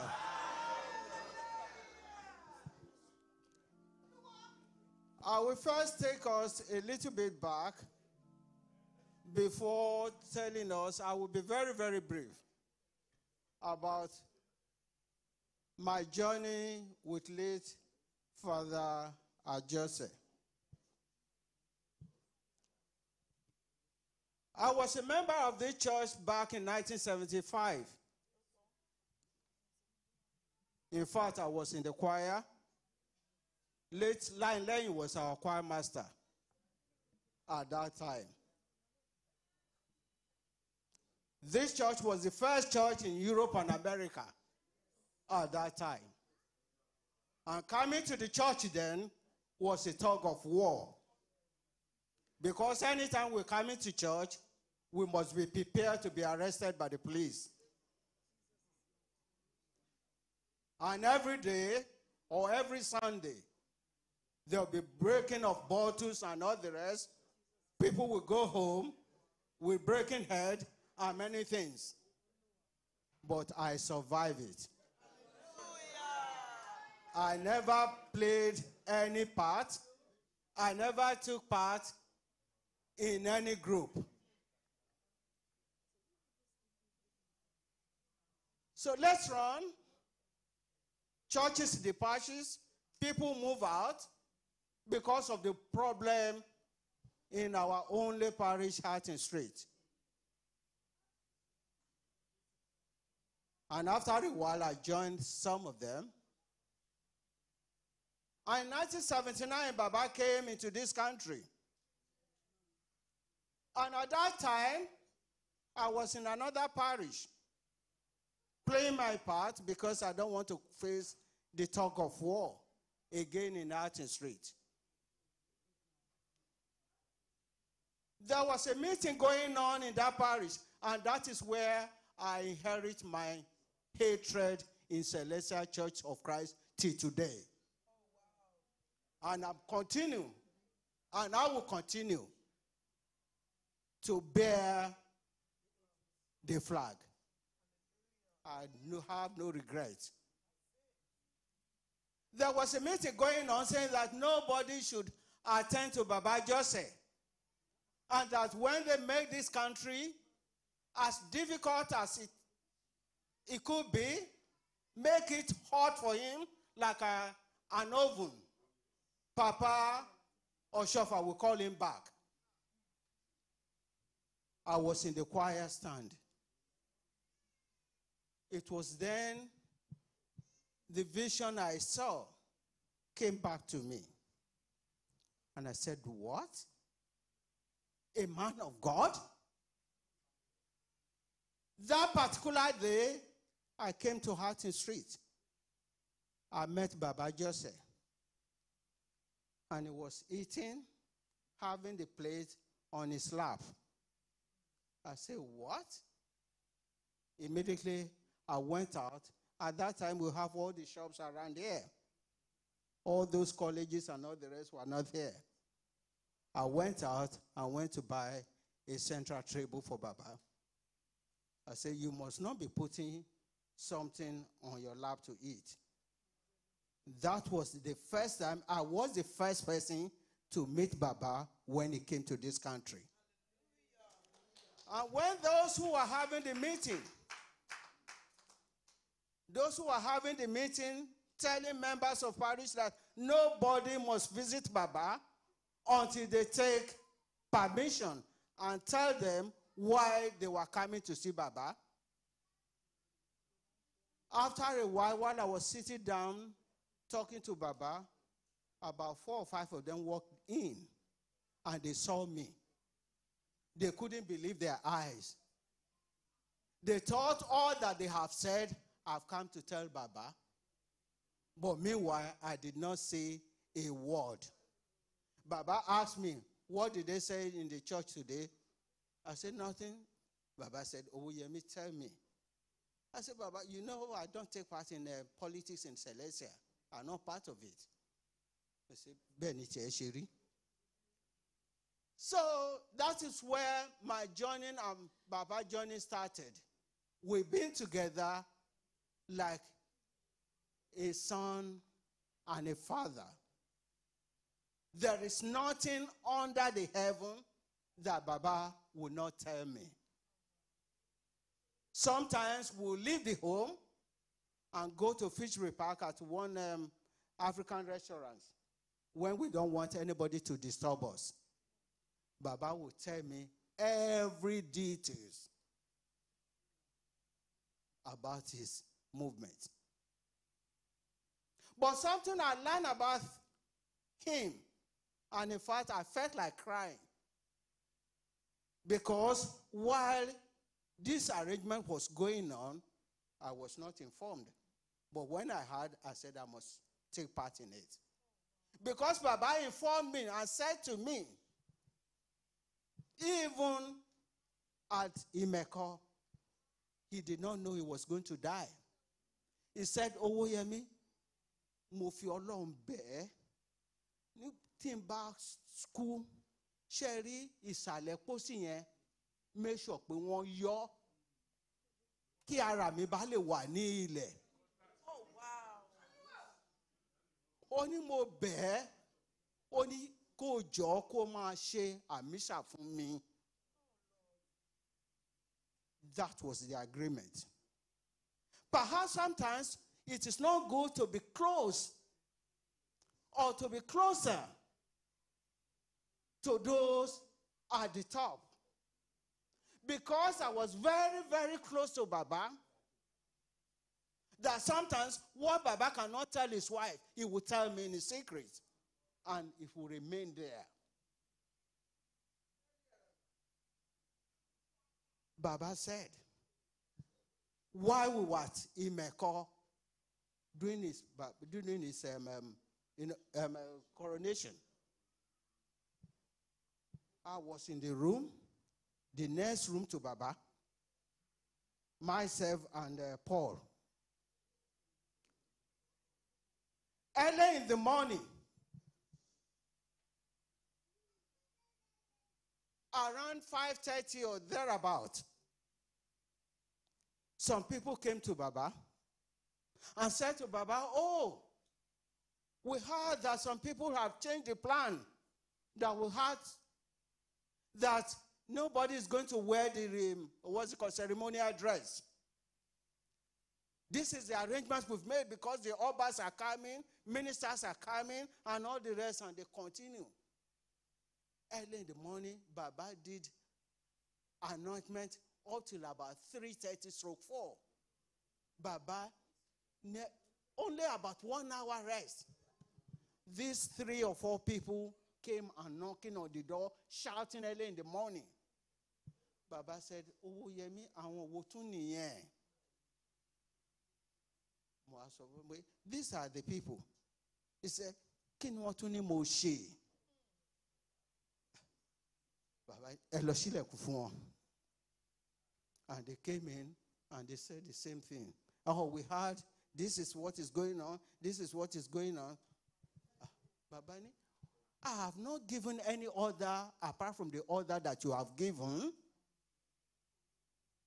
You have given the order, and I remain on that order. Baba said, okay, I'll stay with your order. And when they went out, I said, Baba, why all this for Christ's sake? Are these people the one ruling you? Why do they have to be directing you like as a child? Baba ni owó yẹmí. Ó ní bí ọwọ́ ọmọ bá tí kan àbí wà ní pọ̀gbó yẹn. Ó láwọn ló ní ìṣẹ̀lẹ̀ ó ní nǹkan tó bá ti sọ ní. Ó ní kí n máa wò ń tèmi. Mo ní, okay, Baba. I'll be going down. There's no need for me to sleep again. I'll be going down to the hall and get the hall ready for 9 o'clock for the coronation. I went there. I was the only single individual. From that 6 o'clock till about 10 o'clock, not a single, those people that came to complain, they were not there. I was the one that swept the whole hall, set the chair until about 10 o'clock. One gentleman from Ijebu-Igbo, Olùṣọ́-àgùntàn, and joined me. I said, Alàgbà, ẹ̀yin nìkan lẹ ń ṣiṣẹ́ yìí ni. Mo gbà tí mo rí nǹkan kan. I have not seen anyone. And if I don't do it, all of will be coming on top of Baba, that Baba have not done anything. In short, I learned 2 things from Baba. First, endurance. Endurance. Baba can endure so much. I remember when we were going to a parish for their harvest, the shepherd in charge of that parish was saying to Baba, if you don't get here by 10 o'clock on the dot, I will make it a hell for you. A shepherd. And before that shepherd departed to world beyond, he will be saying to his congregation, I never look at my superior. Whatever they say, I jump up and down. My damewa never failed. He behaved as if he was an obedient servant, not knowing that we are all just, So, Baba can endure. Baba is prepared to go extra mile in order for him to be at peace with whoever it is. And another thing is, if you do anything for Baba, he will never forget. There was a day we were to go. Sorry if I'm taking too much of your time.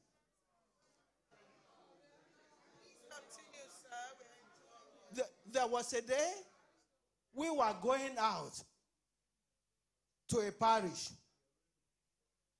And this gentleman, he always want to join us, to come along with us to harvest. This gentleman brought his Rolls Royce and wanted to pick Baba up in the morning. And when he came in the morning, he got there before me. And he said to Baba, he was sitting down in the living room. Say he has come, he brought his Rolls Royce. Baba said to him, you see that Renault? I was the one who was using it from new to the state at which it is now. I cannot see I cannot see Yale. I cannot see Yawo Kinko Yale. Yes. He said to the young man, you will have to take your Rolls Royce and follow us. I'm going to enter my Renault. So, hallelujah.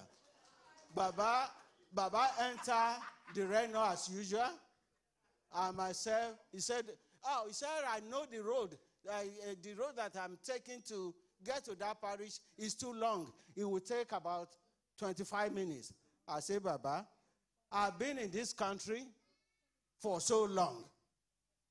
I will be very surprising for this man to know this place more than I do. Baba said, oh, Yemi, woni suru, jekuma longwaju kama atele. And we enter, we were going round and round and round and round and round. At last, we spent about almost 2 hours. Baba said, oh, Yemi o ti gbe mi pe to bayi.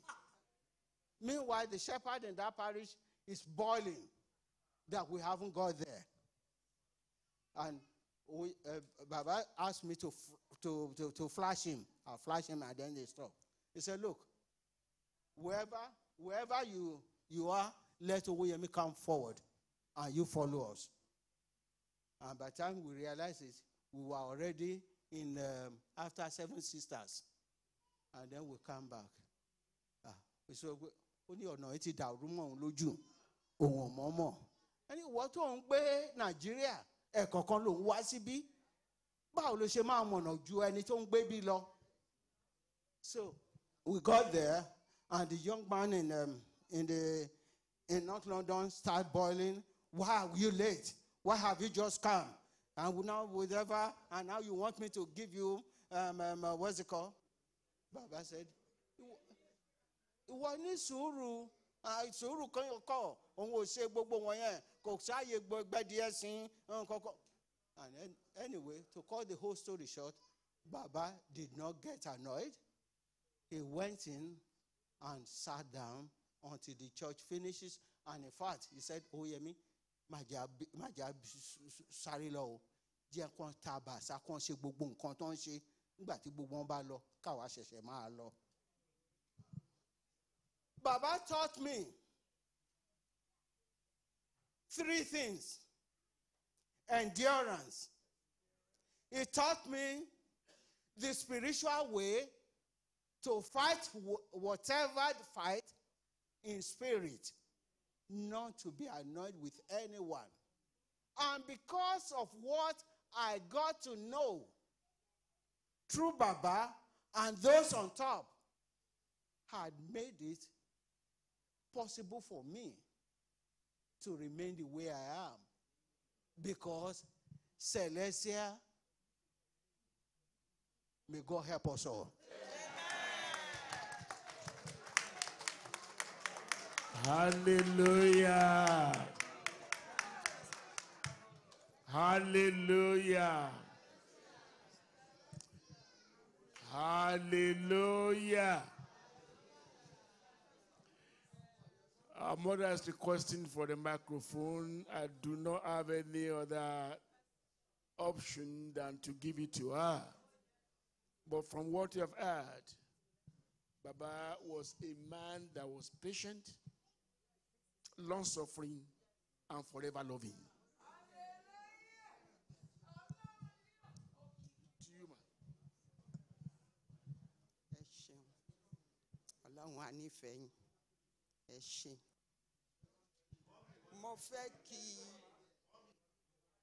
Mo fẹ́ kí ọkọ mi olówó orí mi àlè ẹlòmíì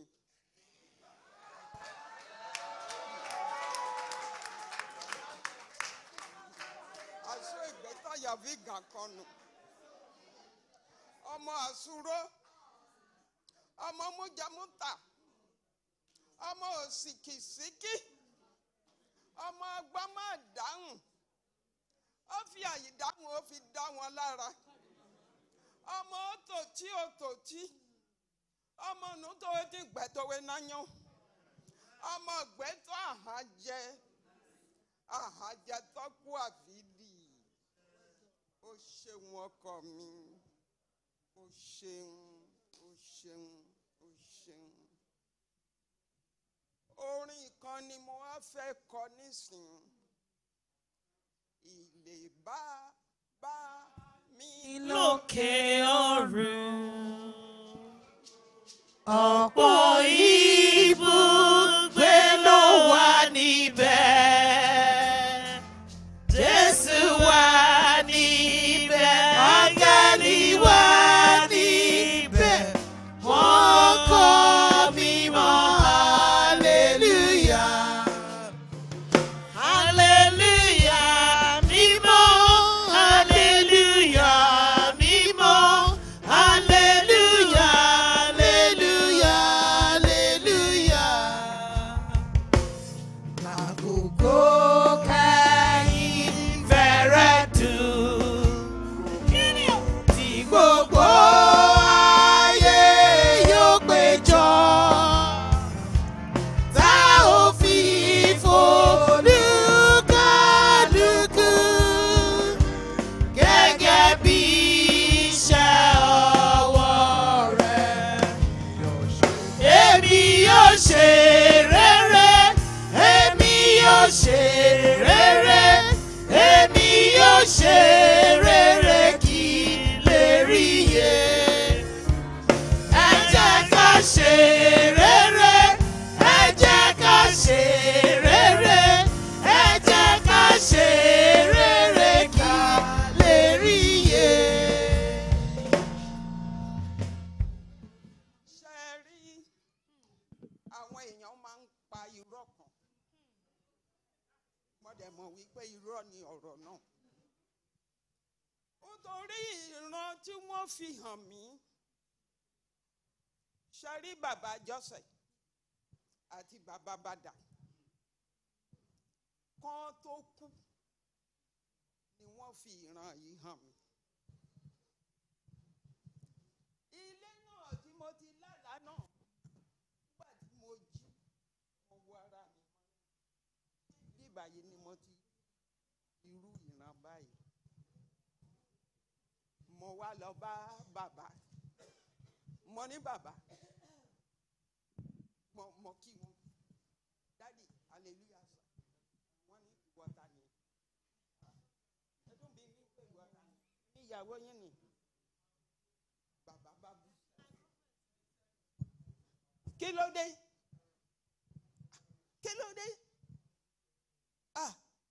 wọ́n ní ìyá Ṣẹ́gun mọ́ níbẹ̀ ni wọ́n ní ibi táwọn wà wọ́n ríran àwọn làwọn ń dá nǹkan ṣe fúnra ra àwọn èèyàn kankan ò di àwọn lọ́wọ́ mú bàbá bá bú sẹ́kún bàbá bá fọwọ́ gbá orí bàbá ní mo tún padà wá sáyé òkùnkùn mo ní bàbá ọ̀rọ̀ tèmi wá bá yín sọ ó yàtọ̀ sí ohun tẹ́ ń sọ yìí bàbá mo pè yín lẹ́mẹ̀ta mo ní mo rí gbogbo sẹ̀lẹ̀ àgbáyé tí wọ́n ń pariwo tí wọ́n ń ké tí wọ́n ń sun ẹkún tí wọ́n ń ṣe tí wọ́n mọ̀ mọ́lẹ̀ kí ló dé kí ló ṣẹlẹ̀ wọ́n ní àwọn ń bọ̀ ok bàbá ohun tèmi rí ń bẹ̀ yẹn ni wípé ṣe rí ilé ayé yìí kò sí nǹkan kan nílé ayé yìí ṣe rí ẹni tó ń bá ṣí lójú ẹ̀mí ṣe rí àwọn àgbààgbà wọn yẹn ńgbà tí wọ́n fi sick ilé wọn ní òkè ọ̀run bẹ̀ yẹn mi ì tí ì rí ilé tó fàyìn bí ilé yẹn ìgbà yẹn bàbá bàdà wà ní hospital mo wá sọ mo ní bàbá mo kà ń wá wọn kiri mo ń wá wọn kiri mo ní ibo ni bàbá yìí máa fi èmi pẹ̀lú àwọn ọmọ sílẹ̀ ibo ni bàbá yìí máa lọ kíní kan mo á bẹ̀ sí wíre gbèyè iṣẹ́ mọ̀ kéèyàn máa dààmú mo á ní ok màá wà mo dẹ̀ máa rí bí mo ṣe ṣílẹ̀kùn àdúgbò náà báyìí mo kà rí bàbá jáde ni bí bàbá ṣe jáde bí kwaya ṣe bí wọ́n ṣe kọjú mọ́ ibi báyìí bàbá fẹ́ lọ sí ilé kejì ó fẹ́ lọ bá ẹni tó wà ńbẹ̀ ní bá mo kà gbá wọn mú ni ní bàbá báyìí ìyá ṣàlù kí ló ń wá bí mo ní ẹ̀ ń bi ní pé kí ni mo wá ẹ̀yin ni mo ń wá ẹ̀yin ni mo wá wọ́n ní ò lè wá mi wá bí ni bàbá wa yọjú ó wá ń sọ fún ẹni náà wípé ìyá Ṣẹ́gun ó wá mi wá síbí báyìí ni oníyẹn wá ń sọ mo gbọ́ tó níyẹn rẹ́rìn kàkàkàkà wípé ìyàwó ẹ̀ yìí ṣó máa fi yẹ lọ́rùn sílẹ̀ ṣá bàbá wa ń sọ wípé ó fẹ́ ó kọ̀ ó máa fi òun lọ́rùn lẹ̀ náà ni nítorí òun ò kì í ṣẹgbẹ́ àdẹ̀jọ wá sáyé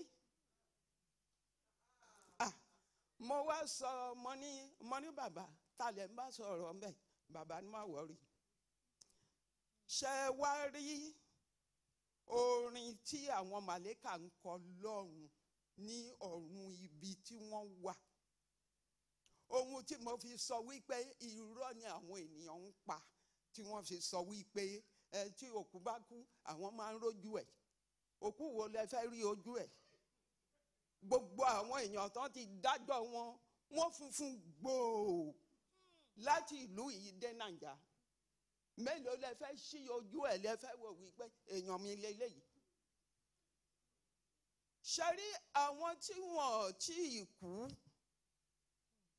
ni wọ́n wà nínú ilé Diamond tí mò ń sọ yìí nítorí wípé wọ́n wà láyé wọ́n dẹ̀ wà láàyè bọ̀ tí inú ilé ni wọ́n ń gbé nílé ayé bọ̀ ilé wọn lọ́run òun ni ilé oní Diamond yẹn tẹ́ bá wá rí tán bá wá kó akọrin Celestia akọrin kérúbù tí wọ́n bá kọ gbogbo orin wọn tó ń kọ tí wọ́n bá kó pọ̀ ohun àwọn màlẹ́kà ohun orin àwọn màlẹ́kà tí mò ń gbọ́ ń jọ yẹn mi ì tí gbọ́rú ẹ̀ láyé ṣàwárí kírọ́ọ̀sì kan wà ní ọ̀run yẹn mi ì tí rí ẹ̀dá alààyè tó lè gbójú sókè tó lè wo kírọ́ọ̀sì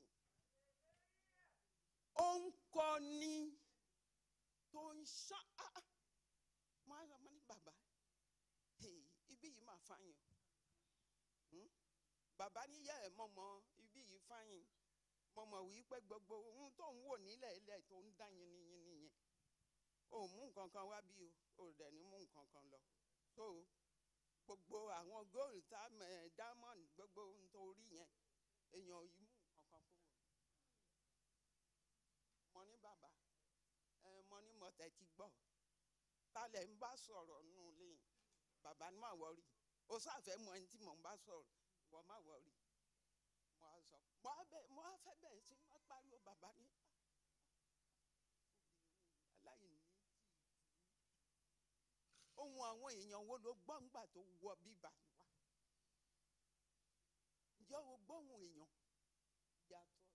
ohun orin àwọn màlẹ́kà mo á ní ok ẹ jẹ́ àmà lọ bàbá ní lọ́wọ́ mo ní ẹ̀yin ni mo wá àjọ ń lọ náà ni bàbá ní láyé àjọ wá àdẹ̀ ní yọ lọ ó yá lọ bá mi tọ́jú àwọn ọmọ kò tọ́jú ilé ó dàbọ̀ nígbà tí mo tají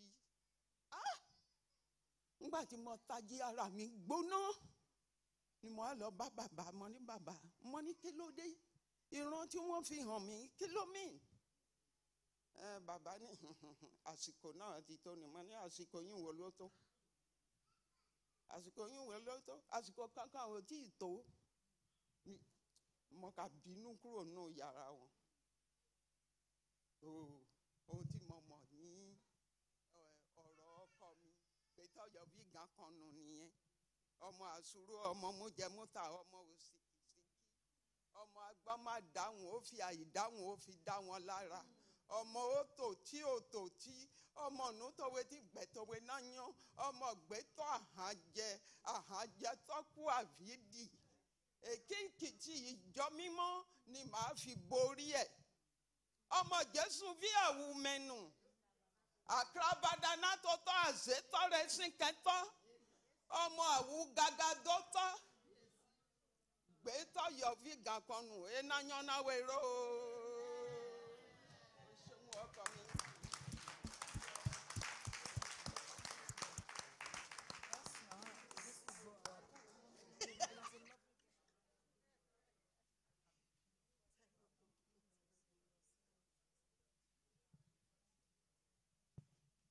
Shall we all now remain standing while you call upon our Father and the Lord? Baba Father, this venerable superior evangelist, Ao Petru, Ade Petru, to lead us in the special Missa service for our late pastor. Let us all remain standing. Baba Ade Petru, over to you.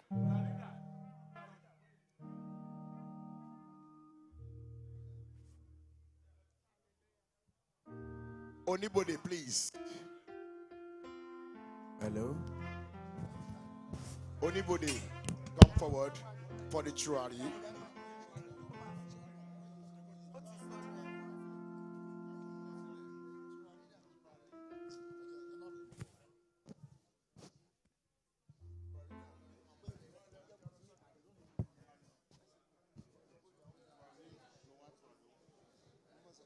Anybody, please come forward to prepare the incense for us.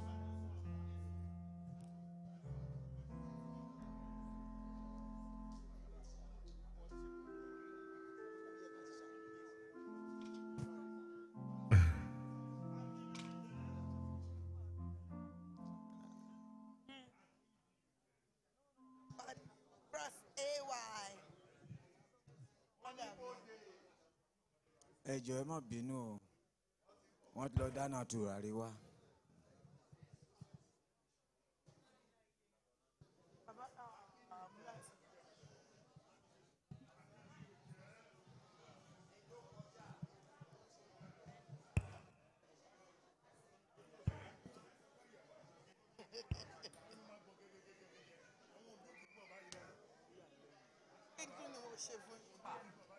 You are too popular. I'm popular.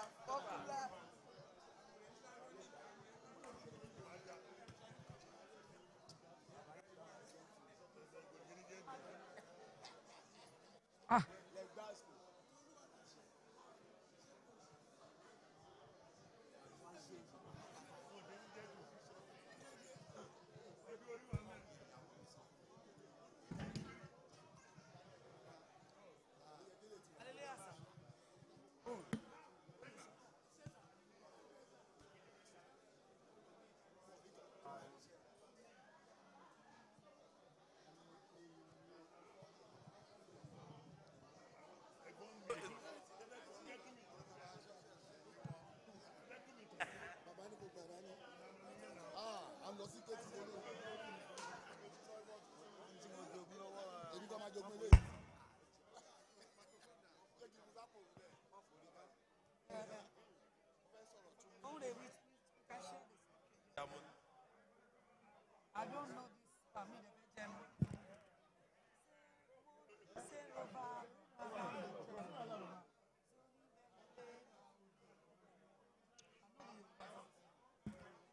True, Arida.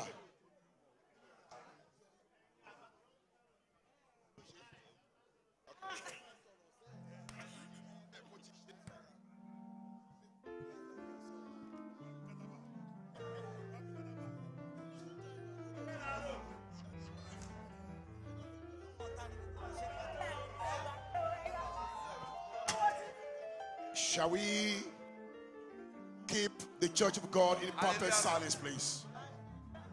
Silence, please. Hallelujah. Hallelujah. God bless you.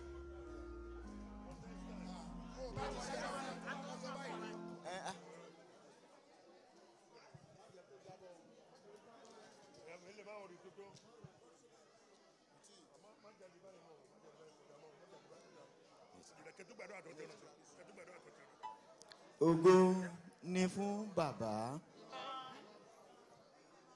Ògo ni fún Shall we all stand ọmọ. up, please?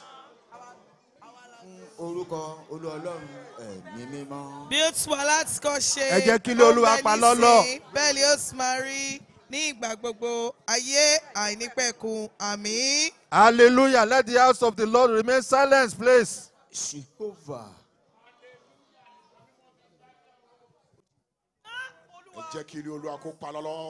This is a special moment that we need to give reverence to our father, late Baba Ajose. Amisa service start. Ògo ni fún ọmọ. Fún orúkọ Olú Ọlọ́run ẹ̀mí mímọ́.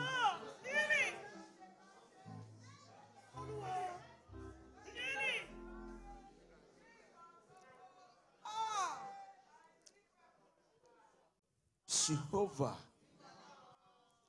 Jésù Kristi. Mímọ́. Holy Michael. Mímọ́.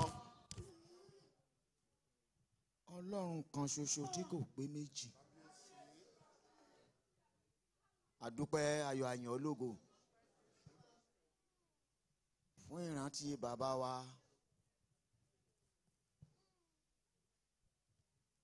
Tó ti sùn ní ọkàn àyà rẹ nítorí pé ẹni mímọ́ kì í kú. Ó máa ń sùn ni. Gbogbo àwọn ẹ̀ṣẹ̀kẹ́ṣẹ̀ tó wù kó ti gbá lóde ayé yìí kó tó dé ọ̀dọ̀ rẹ ní orúkọ Jésù bá mi dáríjì. Àmín.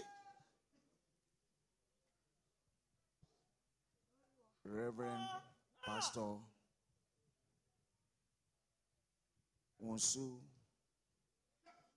Ajose.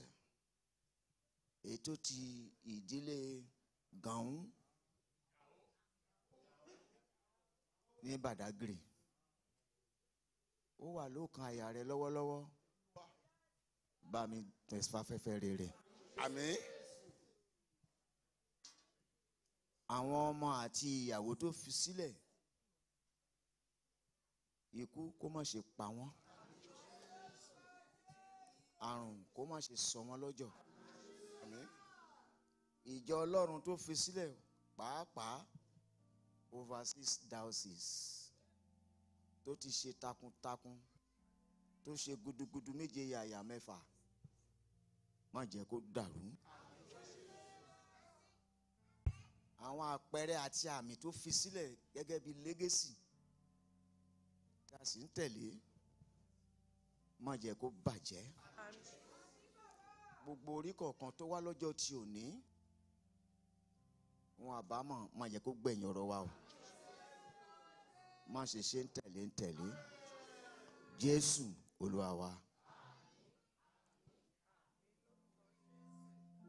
Bẹ̀lẹ́lẹ́ a ọ̀nà bó nànà. Bẹ̀lẹ́lẹ́ a ọ̀nà bó nànà.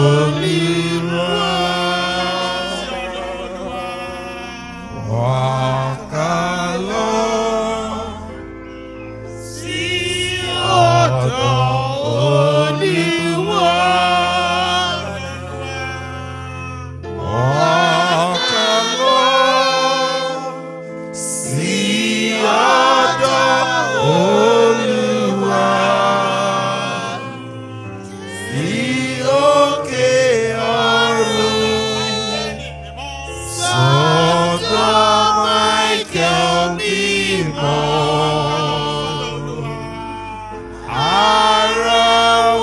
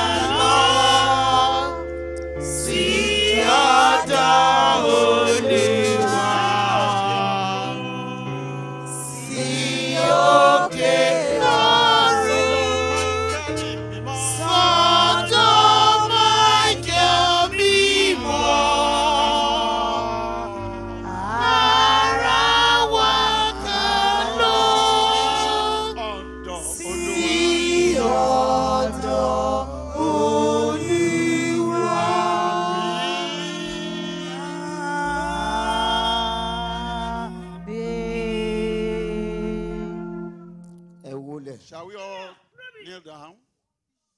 Jehovah.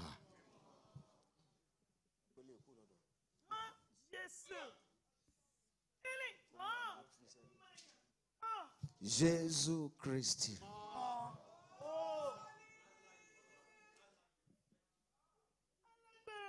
Holy Michael. Ọlọ́run ìyè àti agbára.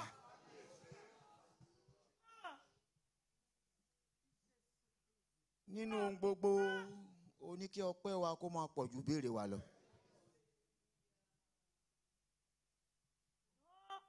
À ń dúpẹ́ lórí bàbá wa tó ti sùn ní ọkàn àyà rẹ̀. À ń dúpẹ́ lórí ìjọ Ọlọ́run tó ń ṣe ìrántí ẹ̀ lọ́jọ́ tí ò ní. À ń dúpẹ́ lórí àwọn ọmọ àti ìyàwó tí ò jẹ́ ká pẹ̀dín. À ń dúpẹ́ fún ìfẹ́ náà tó gbé wọ ìjọ mímọ́ pàápàá UK and allied dioceses. Bẹ̀rẹ̀ láti ọmọ rẹ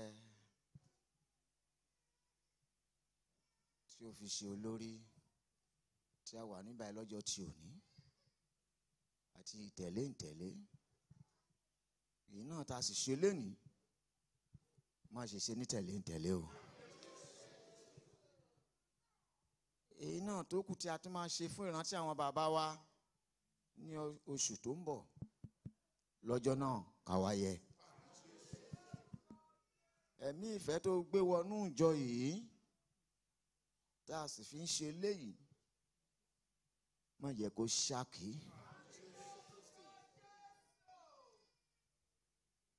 Èyí tá a sì ń ṣe lọ́wọ́lọ́wọ́ yìí ọ̀pọ̀lọpọ̀ ni kò yé.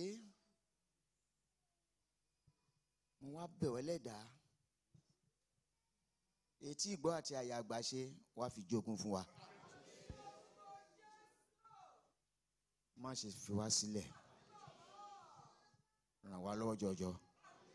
Gbé wá ga jù ọ̀tá lọ. Ṣọ́lùgbọ́ àdìbàjẹ́. Jésù Olúwa wa. The Lord's Prayer. Our Father, who art in heaven, hallowed be thy name. Thy kingdom come, thy will be done on earth as it is in heaven. Give us this day our daily bread. And forgive us our trespasses, as we forgive those who trespass against us. And lead us not into temptation, but deliver us from evil. For thine is the kingdom, power and thy glory, forever and ever. Gloria.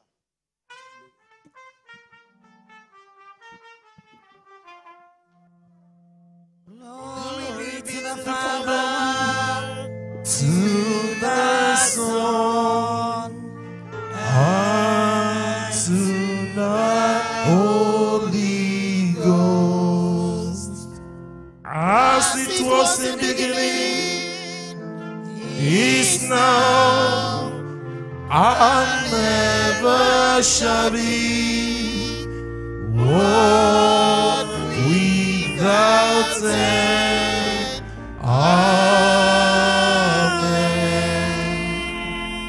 Amen. May the grace of our Lord Jesus Christ, the love of God, and the sweet fellowship of the Holy Spirit rest abide with us. We've done everything under your own canopy today. Let your power and your radiate in our life. The kingdom that you are searching for, oh God, on that day, count us worthy.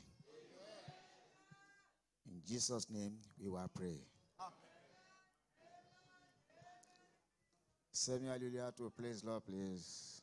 Hallelujah. Hallelujah. Hallelujah. Hallelujah. Hallelujah. Hallelujah. Hallelujah. Ẹ má forí balẹ̀ o. Ẹ má forí balẹ̀ o. Ẹ má forí balẹ̀ o. Ẹlẹ́sìn. No, ọpẹ́. ọpẹ́ ọpẹ́ ìdílé ọpẹ́ gbogbogbò ọpẹ́ gbogbo wa bí ìdílé bàbá bí ọmọ bàbá bí ẹbí bàbá ọpẹ́ gbogbo wa lápapọ̀. ọpẹ́ fún bàbá dúpẹ́ fún Jehovah. ọpẹ́ gbogbo wa ọpẹ́ ìdílé ọpẹ́ àwa ọmọ bàbá gbogbo àwọn ọmọ Badagry ọpẹ́ wa o.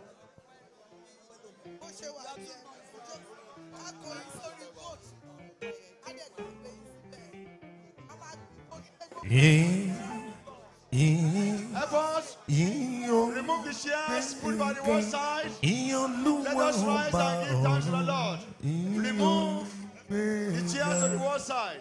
Thank you.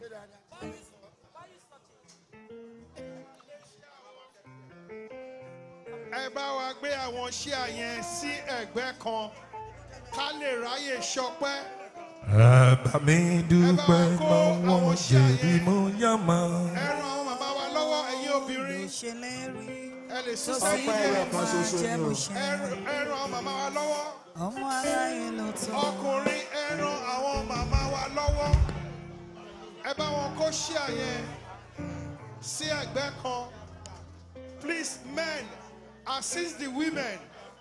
Bàbá Assist the àdúgbò. women to move the chairs aside. Àtòrí wa dé sálẹ̀. To move the chairs aside. Iṣẹ́ ọwọ́ rẹ̀ ni bàbá àdúgbò.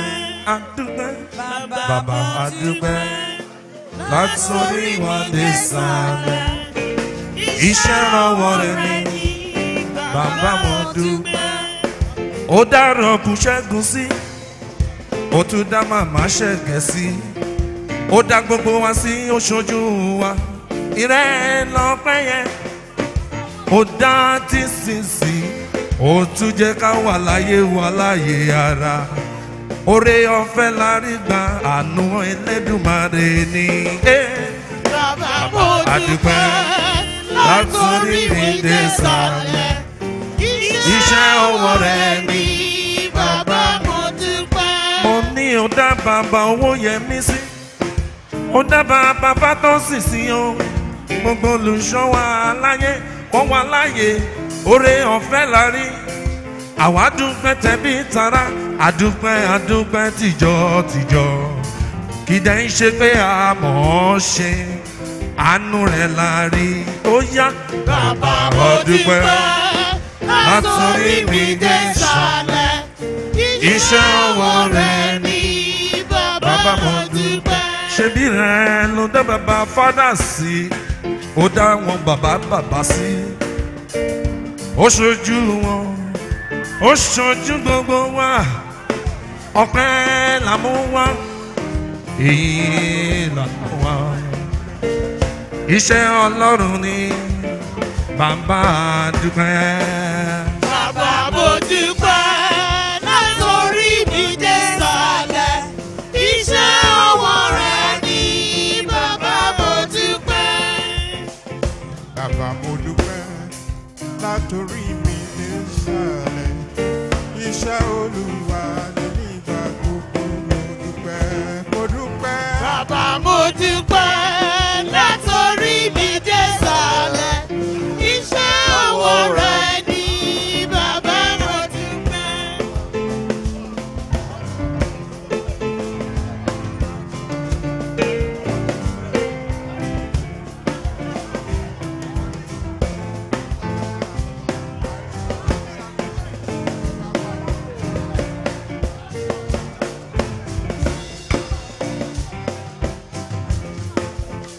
Aláyọ̀ ni mí, èmi yóò máa yọ̀, Jésù láyọ̀ mi, ẹ wá bá mi yọ̀ láyọ̀. Aláyọ̀ ni mí, èmi yóò máa yọ̀, Jésù láyọ̀ mi, ẹ wá bá mi yọ̀. Mo ti borí ayé, mo ti yege, ẹ wá bá mi yọ̀, hallelujah lórí mi níjọ mímọ́, inú mi ń dùn aláyọ̀. Aláyọ̀ ni mí, èmi yóò máa yọ̀, Jésù láyọ̀ mi,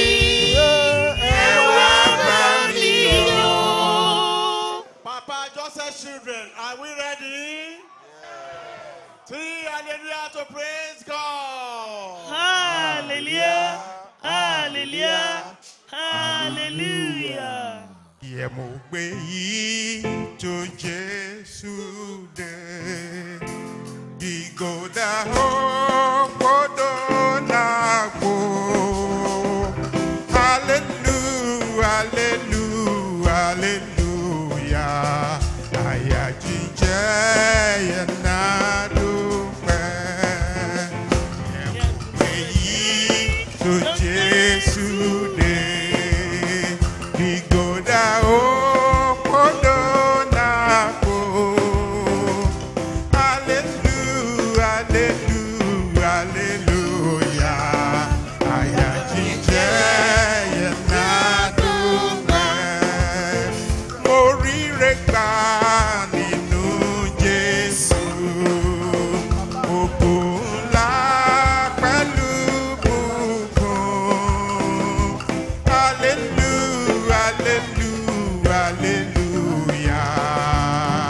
Ayọ̀ lèmi ò fi dúpẹ́. Mo ríre gbà nínú Jésù. Ògo ńlá pẹ̀lú bùkún. Hallelujah, hallelujah, hallelujah. Ayọ̀ lèmi ò fi dúpẹ́. Bàtà wọn mímọ́ relé. Bàtà wọn mímọ́ relé. Olúwa ká mímọ́ wọn. Bàtà wọn mímọ́ relé. Bàtà wọn mímọ́ relé. Bàtà wọn mímọ́ relé. Olúwa ká mímọ́ wọn. Bàtà wọn mímọ́ relé. Gúúsù Ajose, bàbá wa nínú Olúwa. Ẹ bá wa tẹ́wọ́n sáfẹ́fẹ́ rere ayọ̀ nílé ògo. Ire ayọ̀.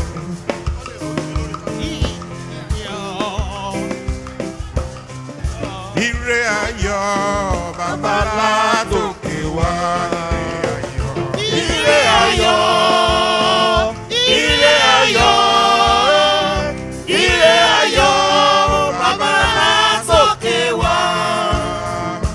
Ire ọmọ. Ire owó. Àlàáfíà Jésù látòkè wá. Ire ayọ̀. Ire ayọ̀. Ire ayọ̀. Ire ayọ̀. Bàbá látòkè wá. Èmi yóò yìn ọ́. Èmi yóò yìn ọ́. Ní gbogbo òrìṣà tí ń bẹ ní ilé ayé yìí. Èmi yóò yìn ọ́. Èmi yóò yìn ọ́. Èmi ò yí ọ́. Èmi ò yí ọ́. Tí gbogbo òrìṣà ti bẹ nílé ayé yìí, èmi ò yí ọ́. Èmi yóò yìn ọ́. Bàbá mi máa ṣe fẹ́rẹ̀. Kí lóòrìṣà kò lè gbé ní, kò lè ṣe rere láyé mi. Ìrẹ́ ló lè dùn wá bàbá mímọ́, ọmọ mímọ́, ẹ̀mí mímọ́. Màmá gbé ọ̀gá, màmá yìn ọ́ títí ayé torí ìrẹ́ lọ́lọ́run Jésù olùgbàlà. Èmi ò yí ọ́. Èmi ò yí ọ́. Tí gbogbo òrìṣà ti bẹ nílé ayé yìí, èmi ò yí ọ́. Olúwa mi, Ọlọ́run ọba mi, mo dúpẹ́ òun lọ́wọ́ rẹ̀ ó ṣe o. Èdùmàrè o. Olúwa mi, Ọlọ́run ọba mi, mo dúpẹ́ òun lọ́wọ́ rẹ̀ ó ṣe o. Adúpẹ́ oore tó ṣe fún wa lójoojúmọ́ lórí bàbá wa Jésù o. Àtìdílé àtọmọ ọmọ àtijọ́ Ọlọ́run káàkiri àgbáyé. Olúwa mi, Ọlọ́run ọba mi, mo dúpẹ́ òun lọ́wọ́ rẹ̀ ó ṣe o. Olúwa mi, Ọlọ́run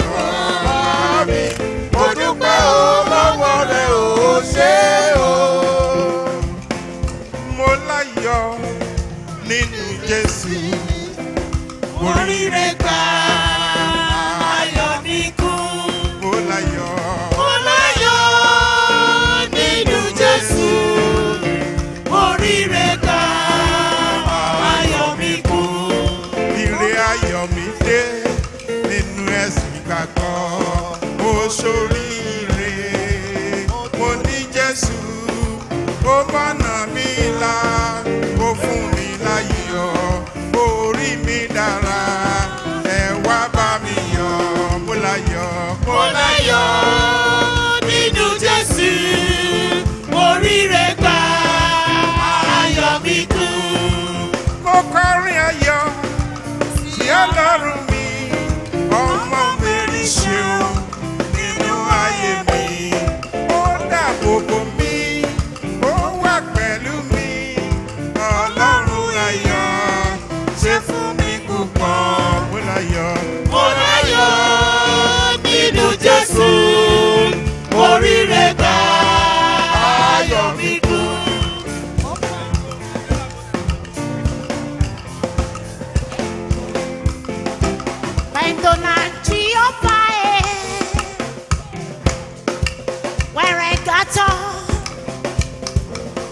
Ó dàgbé wa látòótọ́. Àmì ìmọ̀gbèrè yẹn náà pàdígò náwé. Pẹ̀lú náà Jèhófà Pẹ̀lú náà Jèhófà wẹ̀rẹ̀ gàtọ̀. Ó dàgbé wa látòótọ́. Àmì ìmọ̀gbèrè yẹn náà pàdígò náwé. Pẹ̀lú hallelujah. Hallelujah. Hallelujah. Hallelujah. Oníwà ìjẹgbàkun tòwe. Ẹ̀wà wíwé. Wà ìjẹgbàkun tòwe. Ẹ̀wà wíwé. Àkùnfí ẹ̀wà wíwé lámọ̀ràn. Wà ìjẹgbàkun tòwe. Ẹ̀wà wíwé. Àkùnfí. Wà ìjẹgbàkun. Àkùnfí ẹ̀wà wíwé lámọ̀ràn. Wà ìjẹgbàkun tòwe. Ẹ̀wà wíwé. Oníwà ìjẹgbàkun tòwe. Ẹ̀wà wíwé. Wà ìjẹgbàkun tòwe. Ẹ̀wà wíwé. Àkùnfí ẹ̀wà wíwé lámọ̀ràn. Ìjẹgbàkun tòwe. Ẹ̀wà wíwé. Oní hallelujah. Hallelujah. Hallelujah. Hallelujah. Hallelujah. Hallelujah. Hallelujah. Pẹ̀mí náà tó wẹ̀rẹ̀ kátọ́wẹ̀ jíwèé yẹ̀wé. Pẹ̀mí náà tó.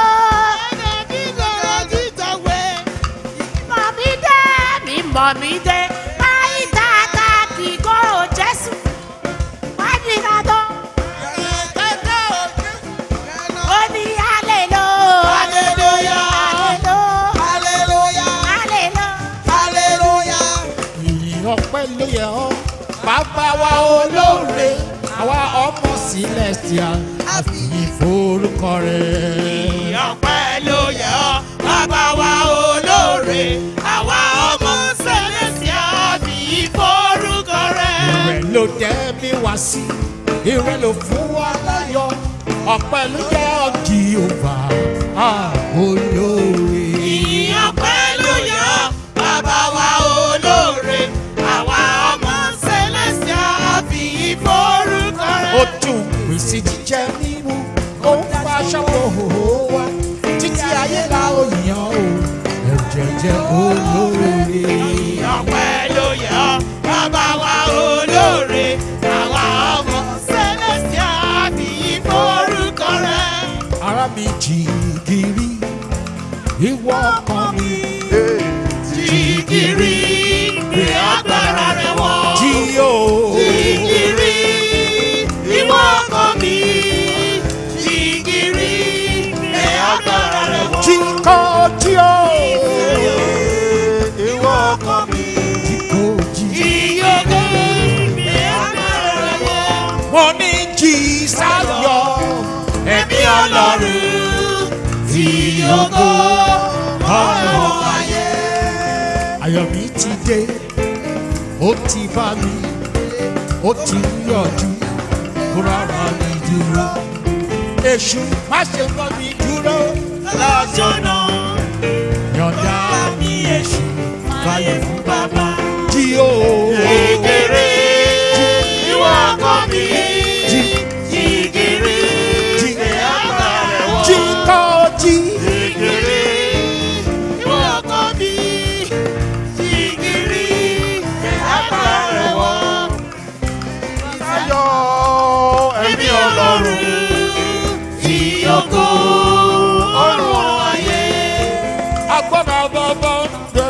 lórí ọmọ ó dájú bó ti wà fún mi Èdùmàrè mo ti rọ̀ mọ́ ọ. agbára bọ́bọ̀ mọ̀ ń gbé lórí ọmọ ó dájú bó ti wà fún mi Mẹ́sáyà mo ti rọ̀ mọ́ ọ. wá sọ mí jí tilétilé sọ mí jí tọkàntara mo ti wà fún mi Mẹ́sáyà mo ti rọ̀ mọ́ ọ. jí o. Jìgìrì, ìwọ ọkọ mi. Jìgìrì, gbé agbára rẹ̀ wọ̀. Ìṣẹ́yọ̀, ẹ̀mí Ọlọ́run, ìyókò ọ̀run ayé. Ayọ̀ mi kún. Ara ẹ wá bá mi yọ̀. Inú mi dùn, ayọ̀ mi kún. Ara ẹ wá bá mi yọ̀. Mo ti dá láyọ̀, mo dọ̀pọ̀ Ọlọ́run. Orí mi dára, inú mi ń dùn. Inú mi dùn, ayọ̀ mi kún. Ara ẹ wá bá mi yọ̀. Ó ṣẹ́gun èṣù, ó ṣẹ́gun ọ̀tá. Orí mi dára, ẹ wá bá mi yọ̀. Inú mi dùn, ayọ̀ mi kún. Ara ẹ wá bá mi yọ̀. Nípa oore ọ̀fẹ́ Jésù, nípa àjàdá àgùntàn, àwa kò ní gúnlẹ̀ sí Èbúté òfò. nípa Oore ọ̀fẹ́ Jésù. nípa àjàdá Àgùntàn, àwa kò ní gúnlẹ̀ sí èbúté òfò. ọ̀nà wa gbogbo yóò là, ojú rẹ̀ yóò máa ṣọ́ wa. Àwa kò ní ṣàṣetì, ayọ̀ ní tọmọ Ọlọ́run. Àwa kò ní gúnlẹ̀ sí Èbúté òfò. ẹ jẹ́ ká Ọpẹ́ fún Bàbá, òru òṣùpá wà nínú ìmọ́lẹ̀. Ènìyàn kò ní agbára lórí ìjọ mímọ́ yìí. Ọba ọ̀run ló fi ránṣẹ́. Àwọn áńgẹ́lì yọ̀ wọ́n yọ̀ nínú Kristi. Àwọn áńgẹ́lì yọ̀ wọ́n yọ̀ nínú Kristi. Amen.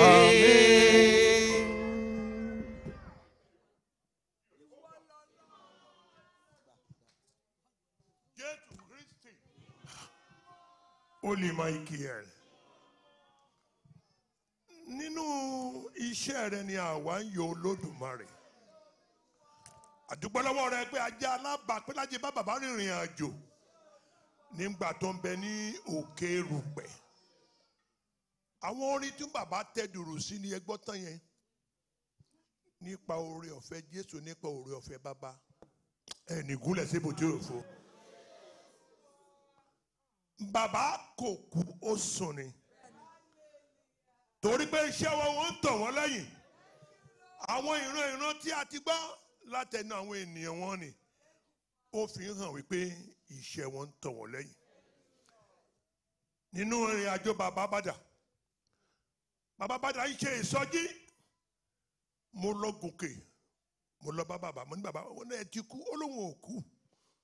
Bàbá bàdà ni mo sọ ń pẹ̀ náà. Torí ọ̀rọ̀ yẹn jọmọ́ra wọn, oníṣẹ́ yẹn sì ń tẹ̀síwájú. Olúwa àwọn olúwa, dídùn ní ìrántí àwọn olódodo, torí wípé iṣẹ́ wọn ó ń tàn wọ́n lẹ́yìn. The garden today was very beautiful and marvelous. Father, we thank you, Lord. We thank you. We give you adoration for this remembrance of our lost ones. Ògo for lókè ọ̀run. Bàbá gbọ́ ọpẹ́ wọn Ọlọ́run wa. Àwọn àgbààgbà náà wọn ò jẹ́ abáramóore jẹ́. Báwọn kan tilẹ̀ sùsù nínú ilé wọn tí wọ́n ní kí ló tẹ̀ kàn mí ń bẹ̀. Ọ̀pọ̀ kúrò nílùú Canada míì láti Amẹ́ríkà ẹni tí mo ti rí tipẹ́tipẹ́. Iṣẹ́ ọwọ́ bàbá ló gbé wọn débi. Àdúpẹ́ lọ́wọ́ rẹ̀ Olódùmarè pé òṣòkò náà ní àkúfà. Bàbá wọn rí ẹni rere ó gbẹ̀yìn wọn. Àwa náà rí o. Kì í ṣe àwọn tí bàbá fẹ́ ara wọn bí nìkan ṣoṣo. Bàbá dúpẹ́ Ọlọ́run tẹ́ gbọ́ pẹ́ wọ Ọlọ́run wa. Bí a ti ń dunnú fún ti ṣe ìrántí wọn lórúkọ Jésù ikú òjijì ò ní pẹ́ nìkankan wa. Àbúrò adájú lórí yín. Àrántí ìdílé bàbá Ajose Olódùmarè. Bàbá Ọ̀ṣọ́fà máa ń sọ nígbà ayé wọn wípé Usu Ajose òun ní ẹni mìíràn láti lọ sí òkè òkun. Ọlọ́run àwọn Ọlọ́run. Bógo bá jẹ pọ̀ tó ní ogun dé. Ẹni tó bá lógo òun ní lógun. Àdìgbò oríṣiríṣi nínú ìrònú nínú jíjẹ nínú mímu náà jẹ. Inú ká gbé oúnjẹ sí orí ìtàn ká máa jẹ. Olódùmarè. Bíbélì kọ àkọsílẹ̀ wípé ẹnikẹ́ni tí ò bá sọ ilé tàbí ọ̀nà ẹ̀nù kò ní yẹ fún ìjọba ọ̀run. Bàbá ọ̀rọ̀ rẹ ṣẹ́ lórí bàbá Ajose. Olúwa tẹmọsáfẹ́ rí Ọlọ́run wa. Ní àjíǹde àwọn olóòótọ́. Bàbá ka ọmọ rẹ yẹ Olódùmarè. And once again we remember the lost souls àwọn bàbá alágbára. Agbàdúrà lórúkọ jẹ́ ilé wọn má jẹ́ ó bàjẹ́ o. Ọ̀nà wọn má jẹ́ ó dàrú o. Gbogbo àwọn ọmọ tí bàbá fi sílẹ̀ lójú ẹ̀mí wọn àti ní tó tún wá lẹ́yìn ìpẹ̀yìndà wọn bí ọmọ ikú ò ní pa yín. Ẹni wówó tí o ẹni wá láàfíà tì. Ọlá tí bàbá ti ṣe sílẹ̀ lẹ́ ń jẹ yìí. There's no any record tí a lè ṣe nínú Celestial tá a bá rántí bàbá Ajose is not complete. Bàbá dáàdi lè yìí sí. Oh, UK dáàdi Olúwa dáa sí Olúwa. Gbogbo bí tí ẹ ti dìde wá báwọn ṣe ní Canada ní Amẹ́ríkà Olúwa dáwọ̀ sí lápapọ̀. Ilé ọ̀nà wọn ò ní bàjẹ́. Lórúkọ jẹ́ Jésù ní àjíǹde àwọn olóòótọ́ nígbà tí pé kẹ́yọ́ Olúwa wa kà wáyé o. Jésù Olúwa wa. Orí ọ̀fẹ́ ti bàbá. Ìfẹ́ mímọ́ ti ọmọ. Ìdàpọ̀ ti àwọn ènìyàn mímọ́. Kó bà lé wa. Ọpẹ́ wa lórí bàbá wa kó jẹ́ ìtẹ́wọ́gbà. Ọpẹ́ wa lórí ìjọ mímọ́ jákèjádò àgbáyé jẹ́ kó jẹ́ ìtẹ́wọ́gbà. Ọpẹ́ wa ní agbègbè yìí àti ní erékùṣù yìí jẹ́ kó jẹ́ ìtẹ́wọ́gbà. Èyí tí ìránṣẹ́ rẹ ikọ̀ rẹ àlùfáà tó tọrọ nínú àwọn ikọ̀ tí bàbá fi sílẹ̀ sáyé táwa náà ń gbé àgbélébùú gbọ́pẹ́ wa. Mo bẹ̀ ọ́ Ọlọ́run alààyè ìdílé bàbá látorí ìyá wa bí aya ní ìgbà ayé wọn nítorí rẹ ni ọkọ opó olùgbàlà àwọn ọmọ òrukàn. Jésù mi olóore mi aláàánú má fi wọ́n sílẹ̀. Ikú àkúfà, ikú ṣísẹ̀ntẹ̀lé, àjálù rúdurùdu, ìbànújẹ́ ní orúkọ Jésù má jẹ́ kó wọ ìdílé yìí. Bàbá ti ṣiṣẹ́ dáadáa láti Bendel ìgbàanì ní gbogbo erékùṣù Nàìjíríà. Ní bàbá fi ẹsẹ̀ sí tó tẹ̀dó sí tó fọwọ́ sí gbogbo ẹ̀ sì gbèrò ń ṣe yàmùyàmù lónìí. Bàbá Olódùmarè títí àtúngbé wọnú ọkàn olùdásílẹ̀ Philip wọ́n ni ó lọ sí òkè òkun. Ó sì rí bẹ́ẹ̀ àṣẹ ọ̀run sì tẹ̀lé wọn. Ògo náà ló ràn títí débi tí àwa dé lónìí tá náà tún gba oore ọ̀fẹ́. Ògo ni fún ọ lókè ọ̀run. Ọ̀run nínú ọ̀run gbé bàbá sáfẹ́fẹ́ rere. Ẹ̀mí mímọ́ ṣíjìbò ìdílé yìí. Ìdílé yìí a ò ní sunkún lórí. Lẹ́yìn ìgbà tí ẹ tẹ̀lé ohun tí ẹ̀mí sọ lórúkọ Jésù ẹ ò ní kábàámọ̀. Àjálù ò ní wọ ìdílé yìí. Látorí àwọn ọmọ aya àwọn ọmọ ẹni dẹni àgbégbè ẹni dẹni àgbésìn àwa náà tí à ń tu ọkọ̀ náà lọ́wọ́lọ́wọ́ lórúkọ Jésù ànídẹni àgbégbè ànídẹni àgbésìn gbogbo ẹni tó rìnrìn àjò wa lókè rere ẹ ó padà sílé láyọ̀ yóò dára fún gbogbo wa ògo ni fún ọ lókè ọ̀run mo ní ògo ni fún ọ lókè ọ̀run ògo ni fún ọ lókè ọ̀run Jésù Olúwa wa. Hallelujah méje Hosanna méje Ebenezer méje fún Jésù. Hallelujah, hallelujah, hallelujah, hallelujah, hallelujah, hallelujah, hallelujah. Hosanna, Hosanna, Hosanna, Hosanna, Hosanna, Hosanna. Ebenezer. Ebenezer, Ebenezer, Ebenezer, Ebenezer. Bàbá Ajose ti kú. Assistant Venerable. Bàbá Ajose wà láàyè. Please wait after the service for a short meeting. Venerables, after the service, wait behind. Assistant Venerable, Venerables, God bless you. Gbogbo àwa tá a wà láàyè, ẹ jẹ́ ká máa wí pé gbéga ó gbéga ra, ẹ wá bá mi gbé Jésù ga. Gbéga ra, ẹ wá bá mi gbé Jésù ga. Gbéga ra o, ẹ wá bá mi gbé Bàbá ga. Gbéga ra, ẹ wá bá mi gbé Jésù ga.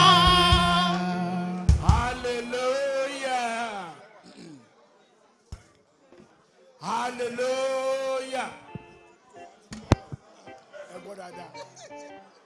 Please let us have your attention. When they say hallelujah in Celeste here, we are supposed to keep quiet. Hallelujah.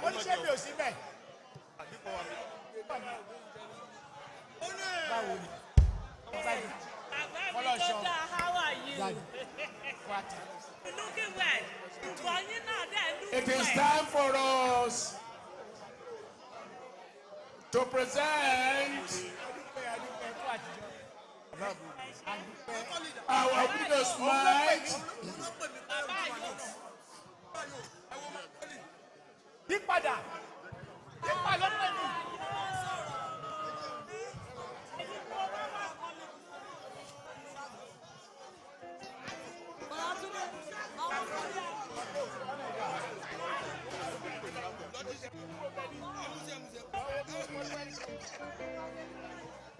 Hallelujah. Please give me your attention for a minute. Hallelujah. This is very, very important. On behalf of Celestial Church of Christ, UK Diocese,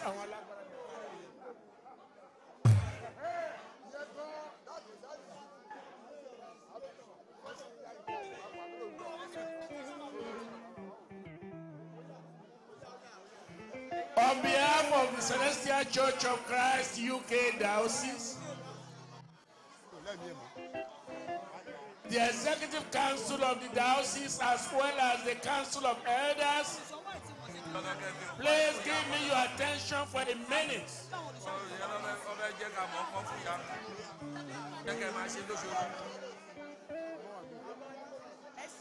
Mommy, Ajose.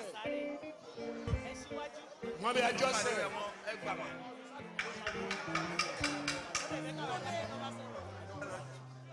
Mommy, Ajose. What shall we do?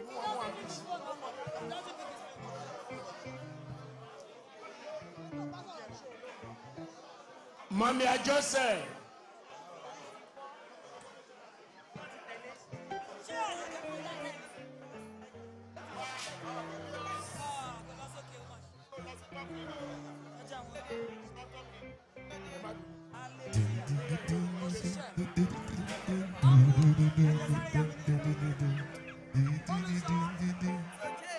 Eléyìí ò ń lọ́ta.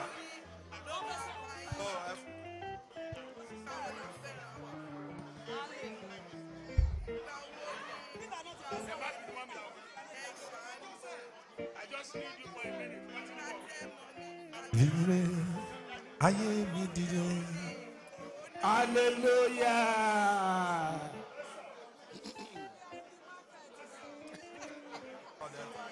On behalf of Celestial Church of Christ, UK Diocese, our head of diocese, Assistant Most Superior Evangelist Amos Fadusi, will now present our widow's mite to you as the matriarch of the Ajose family.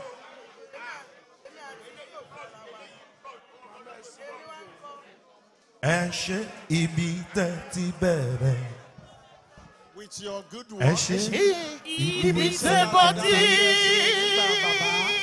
Àdúpẹ́ o Jésù. Níwájú ibi tẹ́ mú wa lọ. Lẹ́gbẹ̀ẹ́ ló sì ẹ̀yin ni fún iṣẹ́ takuntakun àti àdúrótì tí ẹ fún bàbá. Tẹ́ ẹ jẹ́ kí àárẹ̀ àti ìyà ó jẹ wọ́n, ẹ jẹ́ kí ebi ó pa wọ́n nígbàkígbà. Gbogbo ẹ̀tọ́ wọn lẹ̀ ń fún wọn, bọ́n ń sùn ẹ̀ ń fún wọn, bọ́n ń jí ẹ̀ ń fún wọn, bọ́n ń jáde ẹ̀ ń fún wọn. Ìyá dáadáa ni ẹ ṣe púpọ̀ púpọ̀. Ẹgbẹ̀rẹ̀ ẹ gba nǹkan kékeré, ẹ̀bùn kékeré, Olúwa ràn yín lọ́wọ́.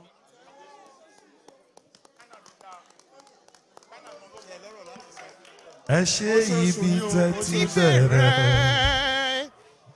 Ẹ ṣé ibi tẹ́ bá dé. Àdúpẹ́ o Jésù.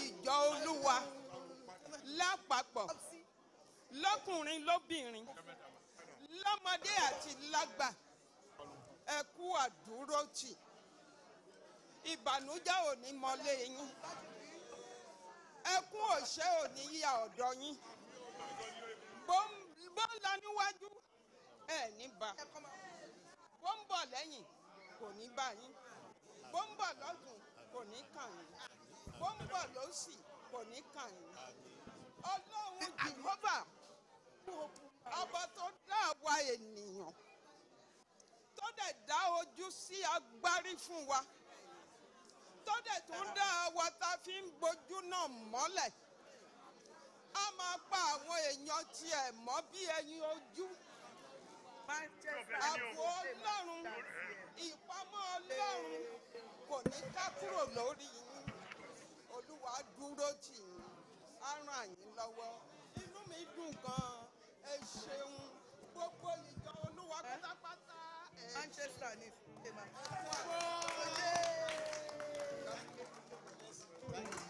Bàbá tó ní ṣeun lẹ́nìkan lè ṣe.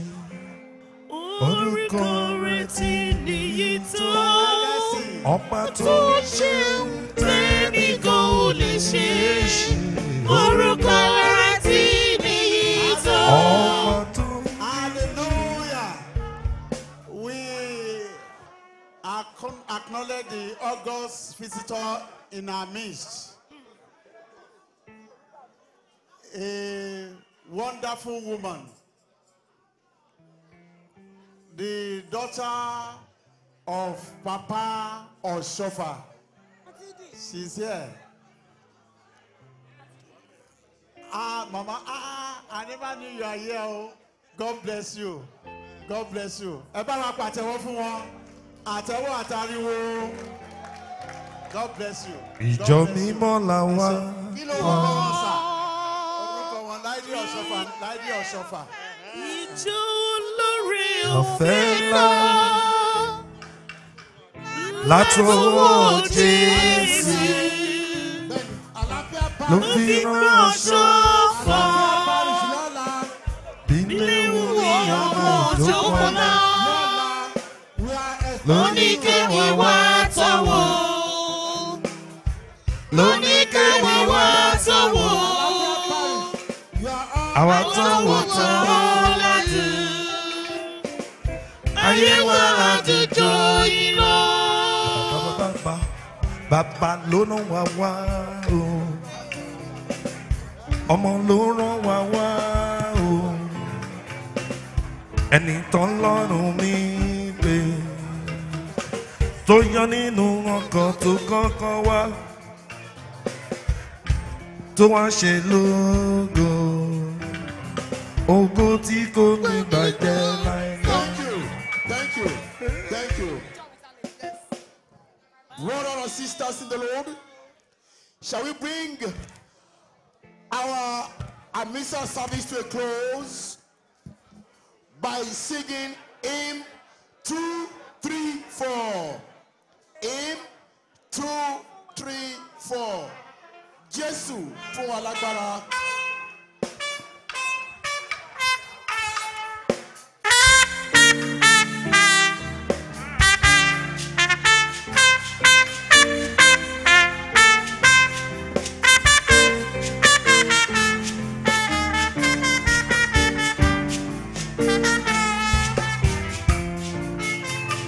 Jésù fún wa lágbára, káwa lè sìn ọ́ nínú ìjọ mímọ́ dópin.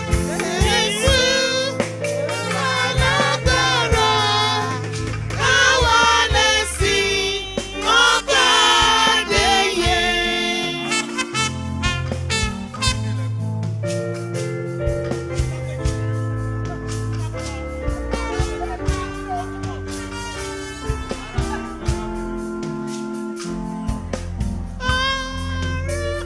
Lágbára káwa lè sìn ọ́ nínú ìjọ mímọ́ dópin. Jésù fún wa lágbára káwa lè sìn ọ́ gbàdéyé.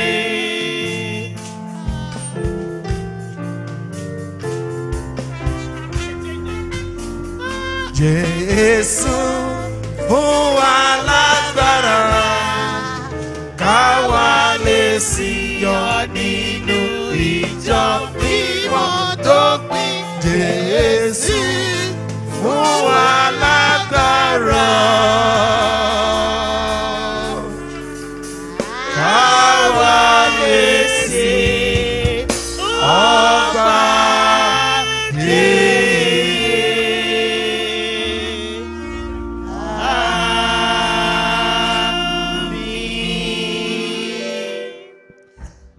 To bring our remembrance service to a close, we call upon our mother in the Lord, Mother Celestia Oyegule, to give us closing prayer. Mother Celestial Adedoyin Oyegule, CCC Hudson Street Parish. Holy Mima Kábíyèsí. 1, 2. Baba. Ọba tó fi mọ́lẹ̀ bora bí aṣọ. Kábíyèsí. A dúpẹ́ oore ọ̀fẹ́ ńlá tẹ́ fún wa lọ́jọ́ òní. Ó ṣé. Ká lè wá sí ẹ̀sìn ọjọ́ òní. Ẹ gbọ́ pé àtìyìn wa. Àmín. Bàbá, a dúpẹ́ pé ẹ ti fún bàbá wa ní ìsinmi rere. Ẹ jẹ́ kí ẹ̀yìn wọn túbọ̀ dára. Olú ìjọ mímọ́, a mọ̀ wípé wọ́n ti wà lọ́wọ́ ọ̀tún yín. Bàbá, ẹ jẹ́ kí ẹ̀yìn wọn túbọ̀ dára. Iṣẹ́ rere tí wọ́n ṣe sílẹ̀, ẹ má jẹ́ kó bàjẹ́. Àmín. Ẹ má jẹ́ kí ìjọ mímọ́ bàjẹ́. Àmín. Bàbá ẹgbẹ́ ìjọ mímọ́ ga. Àmín. Olú ìjọ mímọ́ ẹgbẹ́ ìjọ mímọ́ ga. Àmín. Ẹgbẹ́ àwọn ọmọ yín ga. Àmín. Bàbá àti Ọlọ́run wa. Bàbá. A ó máa lọ sílé wa. Ẹ má jẹ́ ká jáde lé ikú lọ́wọ́. Àmín. Ká má jáde lé àrùn lọ́wọ́. Àmín. Àlàáfíà yín kó máa bá wa gbé. Àmín. Olú ìjọ mímọ́, agbára ìyanu tẹ́ fi gbé ìjọ mímọ́ kalẹ̀. Ẹ jẹ́ kó túbọ̀ máa dábìrà ní gbèsè ayé. Àmín. Ayọ̀ tẹ́ ti fi fún wa, ẹ jẹ́ kó bá wa kalẹ̀. Àmín. Ẹ súre fún orí kankan wa. Àmín. Ní ìgbà tí ẹ ó bá pè wá ní ọjọ́ ìkẹyìn, ẹ má jẹ́ ká ṣe ní àwátì. Àmín. Ẹ wá gbọ́ àdúrà àti ẹ̀bẹ̀ wa. Àmín. Ẹ gbé ìjọ yín ga. Àmín. Ẹ gbá àwọn ọmọ yín ga. Àmín. Àwọn bàbá wa tí wọ́n ń ṣiṣẹ́ takuntakun, ẹ túbọ̀ wà pẹ̀lú wọn. Àmín. Ẹ ràn wọ́n lọ́wọ́. Àmín. Ẹ fi agbára kan agbára kan. Àmín. Ẹ súre fún Ọlọ́run. Àmín. Jésù agbára wa. Àmín. Miracle Jesus. Our Lord's Prayer. Our Father, who art in heaven, hallowed be thy name. Thy kingdom come, thy will be done on earth as it is in heaven. Give us these days our daily bread, and forgive us our trespasses, as we forgive those that trespass against us. And lead us not into temptation, but deliver us from all evil. For thine is the kingdom, the power, and the glory, forever and ever. Amen. Gloria.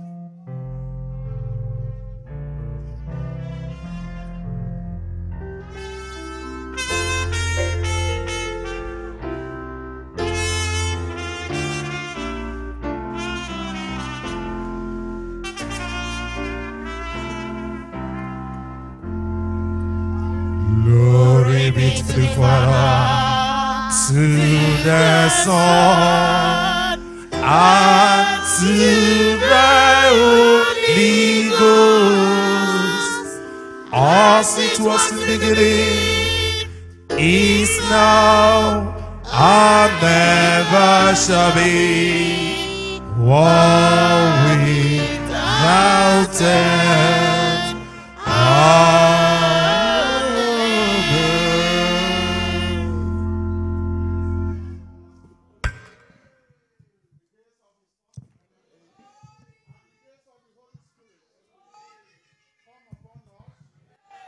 Bless us and protect us. Let all our worship of today, our meditations, all our prayers, let them be acceptable in thy sight. Lord, Papa's soul, let it rest in perfect peace. Bless the church, bless the children, protect every one of us. In Jesus Christ's name I prayed.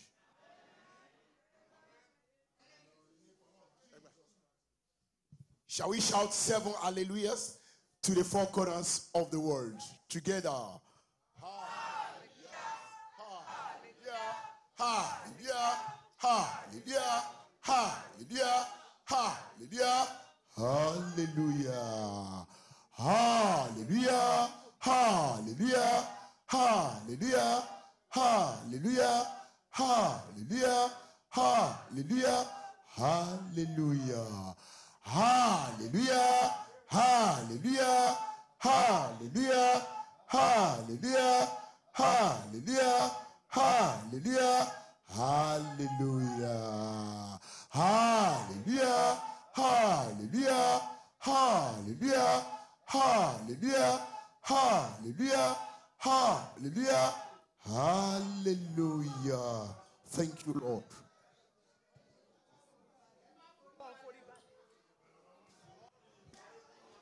All the venerable superior evangelists, all assistant venerable superior evangelists, please, there is short meeting with the HOD.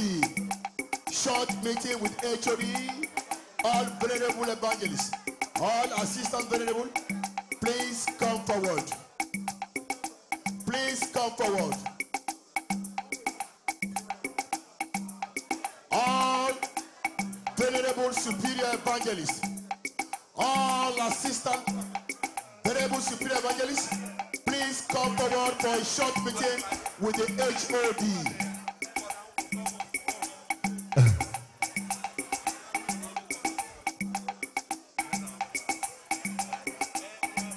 Ẹ jọ̀wọ́,